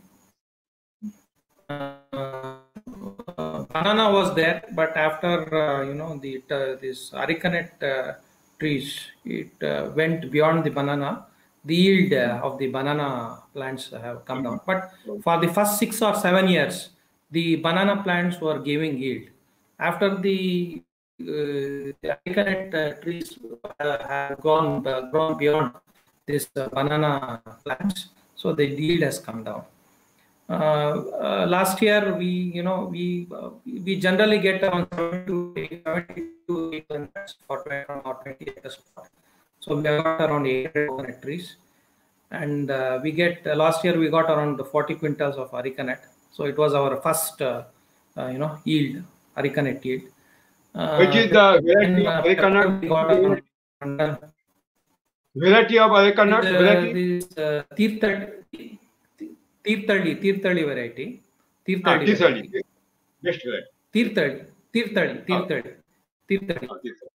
So actually, the saplings we bought it from a place near Tirthali. It's not actually near Tirthali, but that variety is Tirthali variety. Pepper is Panur one. I could not get these local varieties at that time, so we have planted Panur one. Okay.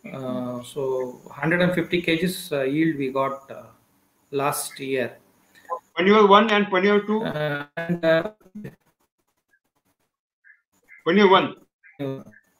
Panur 1. Okay.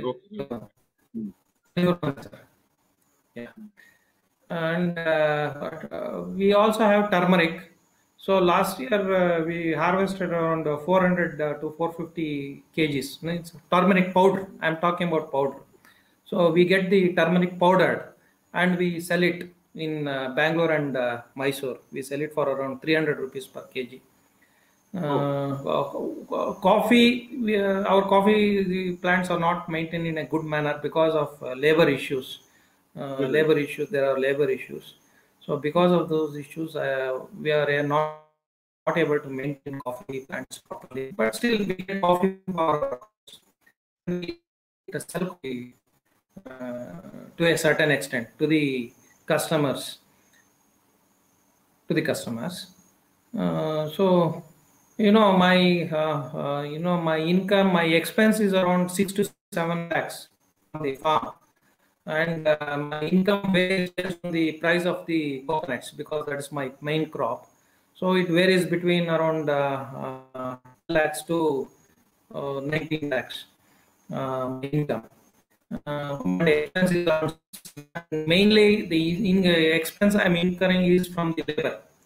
For labor, I'm spending the maximum amount of money. Amount of money is spent on labor.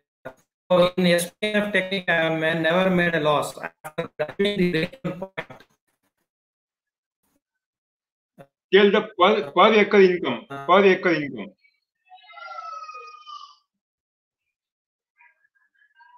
In 1 acre, what is the income?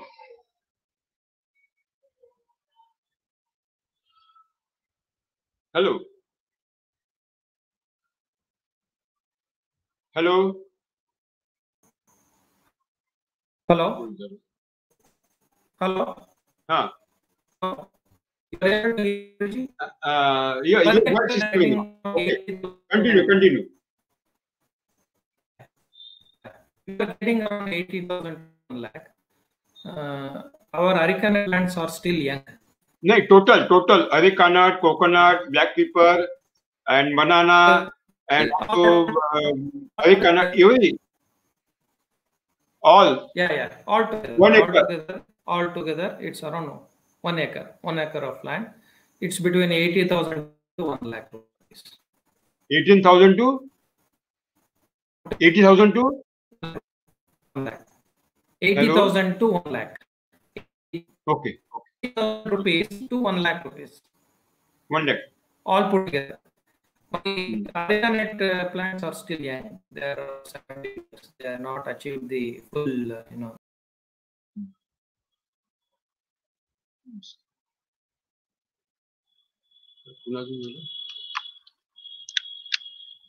Hello, disconnected. Harshvardhana. Hello. Yes. Huh. Sir, the internet connection went off. Yeah. Yeah. Okay. So now you are. Substantial income. You give your address phone number. Yes, sir. Your address phone number. My phone number is 98450 73953. 98450 73953. Beautiful. Phone number. Yeah. My address is CG Harshavardhan, Vijayalakshmi Guruvegowda Farm, Adur Post, A. Cholenahalli, Kasaba Hobli, so Channarayapatna Taluk, Hassan District. 573-116. Yes, Hassan District, 573-116. Beautiful. As a software engineer, you are saying total. Now you are in contact of other software engineers. Another software engineers are coming to you. Yes, sir. Yes. You visit your models. A lot of yes. Lot of software professionals and even other professionals like lawyers, my farm, and they're very much inspired, and a lot of them are taking up ESPN. Lot of them are taking this farming. Before, even people from outside, from Europe, North America, all of them have come. They come through basically one company known as Falada. They have given certification for us. So they come and they are very impressed. And before, I think they used to come from far off places for watching this spin-off. But nowadays, I am seeing a lot of farmers from around 20 kilometers of radius, near Chandrapada, 20 kilometers of near to my Okay. farm. Most of them are educated farmers. Educated, they have completed their graduation, and they are very much interested. And Okay, Ashudan, very thankful to you. You have given valuable information to the farmers, and the farmers are listening this interview throughout the world due to it is live on the YouTube. Very thankful to you. And I will give one information that in his farm, drumstick plant, he has raised the black people on the drumstick, and very beautiful. The black people are raised on the arecanut also and coconut also, as he has raised the on the drumstick. That means you can take the arecanut on black people on the drumstick also, and it is the center, a beautiful center in South India, in Assam district, and lot of people are coming to visit his model, and he's totally satisfied. He said that when he was engineer, but now as a farmer, he's too much satisfied than he was engineer. Very thankful to Harshodhan. Thank you very much. Now we will invite Mr. Sarangoda Patil from Raichur district of Karnataka, and he's basically belonging to a beautiful, I think that farmer's family, and he had developed the pomegranate orchard in Subhash Palekar natural farming, and most important that he has the millets variety, very fantastic barnyard millet and other millets. So Sharan Gowda, please continue. You are welcome. Yeah.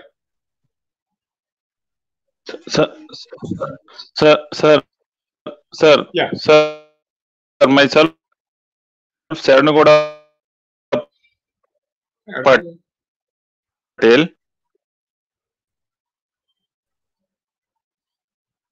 Why she is not coming? Something is wrong with the. Hello. Myself, Saranagoda Patel. Yeah. Continue.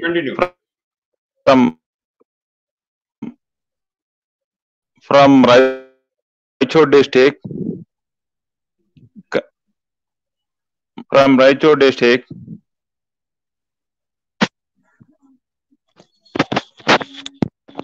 Hello. Yeah. Myself, Saranagoda Patil from Raichur district. Yeah. Myself, Saranagoda Patil from Raichur district, Karnataka state. Continue. I am grateful to my God, Puja Sri Palekar Guruji. Voice. You can hear the voice, sir? Yeah, okay. Hello. I have used the name. Yeah, continue. I have used on the word that my God Puja Palekar telling in the seminars and YouTube. The same thing happens in my field and in nature also. As in our dharma and in our culture, what the person tells that happens in the nature and our field will be believed. For me, he is a God. Sir, koti namaste. From 8 to 10 years. Now I am growing the millets. Last year we have grown the 3 types of the millets. For in foxtail millet, brown-eyed millet, and brown top millets. In foxtail millet, we have taken the intercrop as Halsandi also. In foxtail millet, we will get the 7 quintals. In foxtail millet, we have taken for acre 7 quintals also. In brown-eyed millet and the brown-eyed millet, you will get the 6 quintals, and the brown top millets, we have gotten 6 quintal also. In brown-eyed and in brown top millets, we have taken the red gram also as an intercrop also, sir. Thus, as for the structure and the smell of the soil in our field was fantastic, and the soil has become like a sponge type soil. And the millets are very, very healthy and very beautiful. That green, we are very used to see that the color of the green of that millets also. In our cow and in our bullock, the straw material of that millets and the straw material of the chemical grown rice paddy straw materials, if we have taken to that cow and bullock in front of that straw material, they have to heat only that millet straw material. They will Right. reject that rice, that chemically grown rice straw material. That Beautiful. sense of human that we can see in our cow and our bullock also. Even Hmm. in our village that for cow and for bullock they will get that mouth disease and the leg disease. For in our for especially in our cows and bullocks, there is no mouth disease and there is no leg disease also.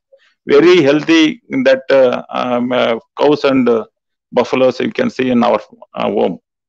In last year, I have taken the 5 layer model of in SPNF method only. In that 5 layer model, we have taken the main crop as an jam and that nearly, and second lemon and crusted apple and papaya and drumsticks.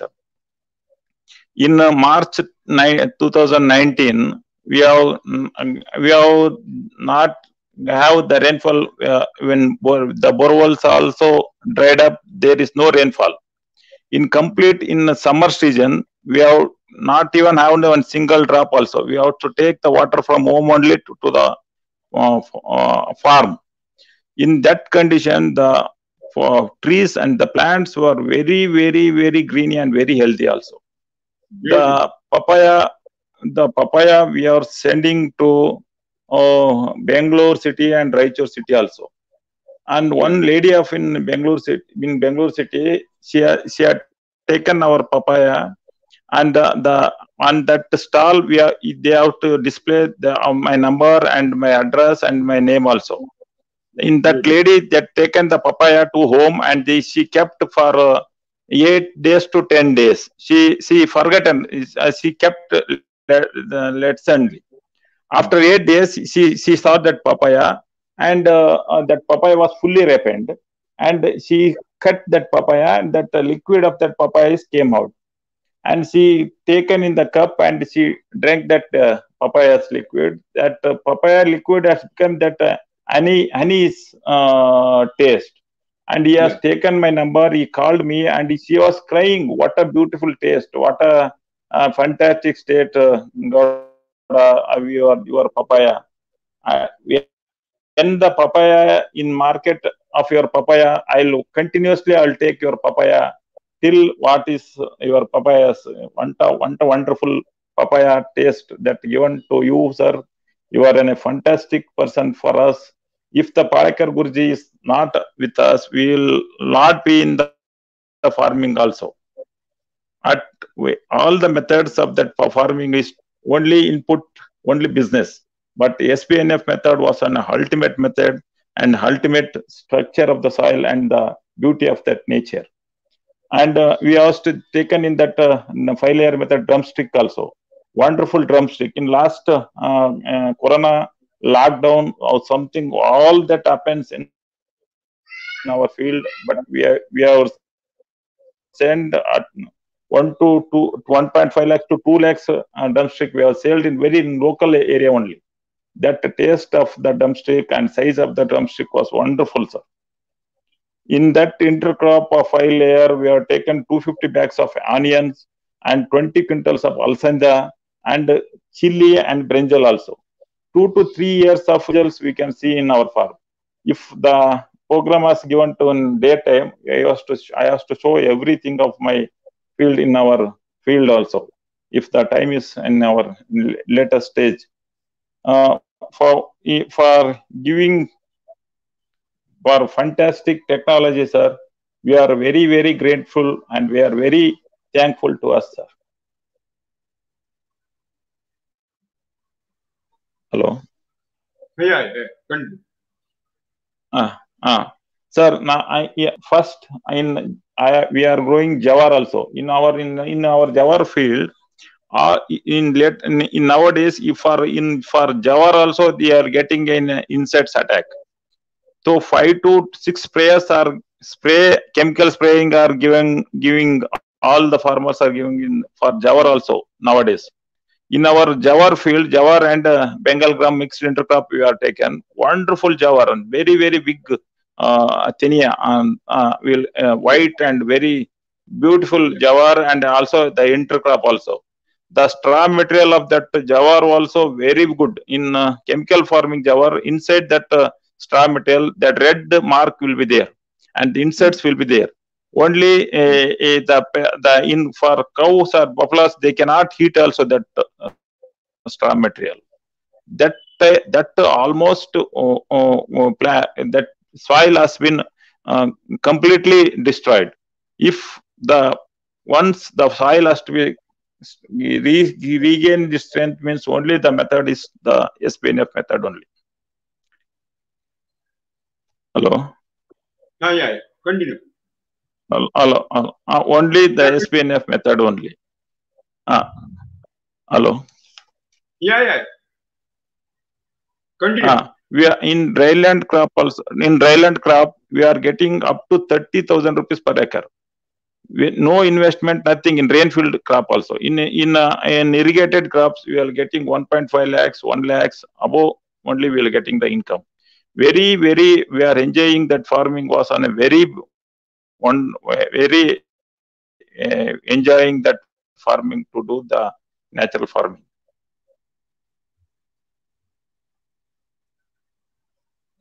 Hello. Yeah. Hello. That is our in our field, and we are doing that very HPNF method, sir.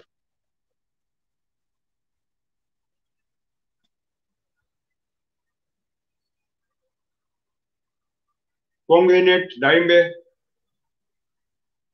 Pomegranate last year we have last year we have taken that pomegranate also, sir. In pomegranate intercrop with drumstick. That pomegranate also we are sending to the Bangalore and Raichur also. That pomegranate, the taste of the pomegranate was wonderful. The in taste and quality of the pomegranate also very rich. That pomegranate, the seed is very smooth.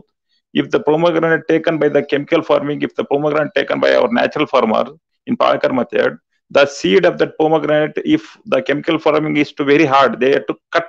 If you were taken in the mouth, that the sound will become cut. But in natural farming pomegranate, that smoothness, if the pomegranate taken in the mouth, it will be as the pomegranate, we cannot observe also that pomegranate we are taking. That it's all will go out. Another one beauty then pomegranate we have sawn base. One tree of the pomegranate fruit of the taste of one fruit is different from taste of another fruit. This is wonderful nature's taste of one pomegranate is one taste, and the taste of another pomegranate fruit is another taste. So that what taste is a wonderful taste in pomegranate also. We are getting a very good millets and very good drumsticks and very good papaya and very good pomegranate and a very good jawar and very good Bengal gram also, alsanda, chili, very wonderful healthy atmosphere you can see in our farms.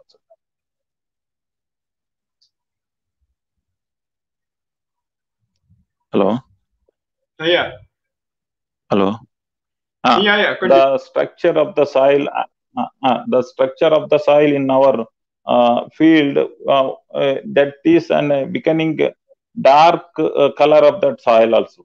The humus, you can see the smell of that soil also. Many people are visiting to our farms and they are coming and they are sitting up to evening.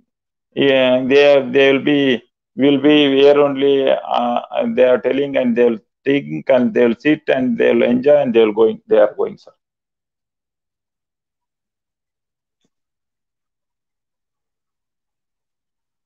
Hello.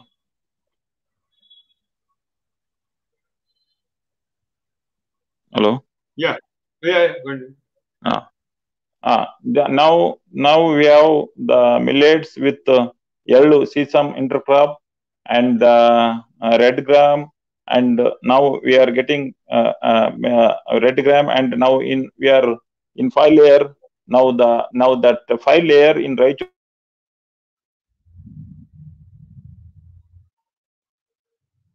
district, it is in a hot area. This area we can get in the temperature of 43, 44, 45 degree also. In this area, now you the 5 layer method that you type in especially in papaya, the 2 years papaya for in chemical farming they have to taken 15 months, they have to go on that papaya tree. In our farm, the 2 years papaya, very big papaya tree, and side branches also they are growing. Side branches they are growing and they are taking the flowers, and they are in fruits also they are coming in side branch also. So What I is the think variety? that papaya will be and at least variety Which is the 786 variety of red papaya? sir. Which is the variety of papaya? 786 red lady. In that 786 red lady also, there is no disease, nothing. The beautiful papaya is coming. The taste of papaya was wonderful. We cannot see the taste of papaya. For that taste, we cannot see anywhere.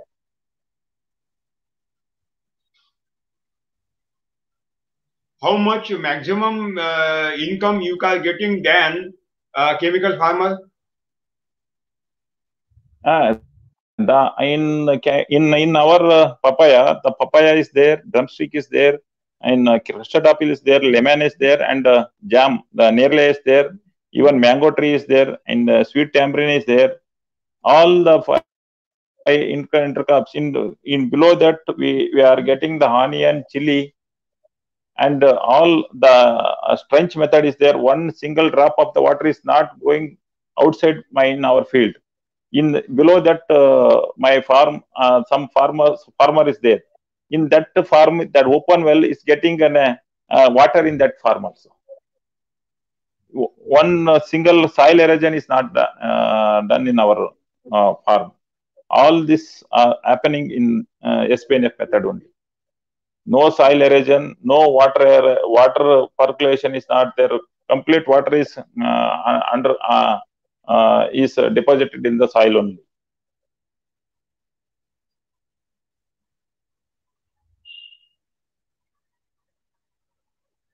If in 5 layer, in my 5 layer, yearly one big rain is happen means enough. All the fruits will get easily. Yeah. Even in hot area, Guruji. Yeah. Okay. Even in hot. How much you are getting more than chemical farmer income? Income in chemical farming last year the papaya rate is 3 rupees. Complete washed out. They are loosed for acre 2 to 3 lakhs rupees. In my papaya, 20 to 24 rupees last 30 rupees they are taken in Bangalore only. In Bangalore city, Anmatraj is taking.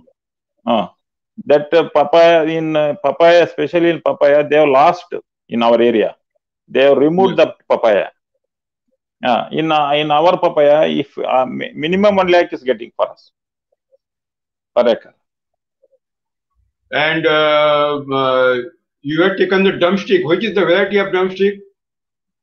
I have taken the drumstick, 3 types of varieties: PKM1, ODC, and Bhagya. 3 separate varieties are there in our field. Which is the best now? Which is the best?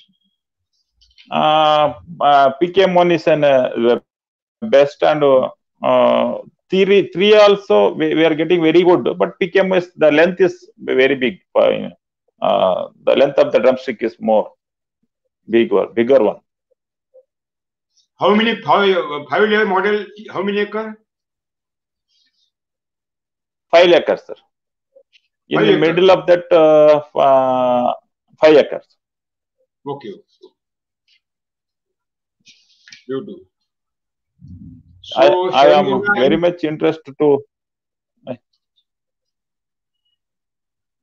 you give your address, phone number. They will do. Myself, Saranagoda Patil, village Basapur, Basapur, Basapur, Taluk Maski, Maski, Maski, district Raichur, state Karnataka. Number 7019872375. Again, repeat. Please slowly. One more. 7019872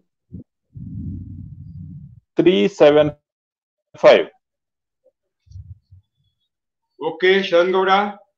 Thank you very much. One more thing I have. Okay, sir.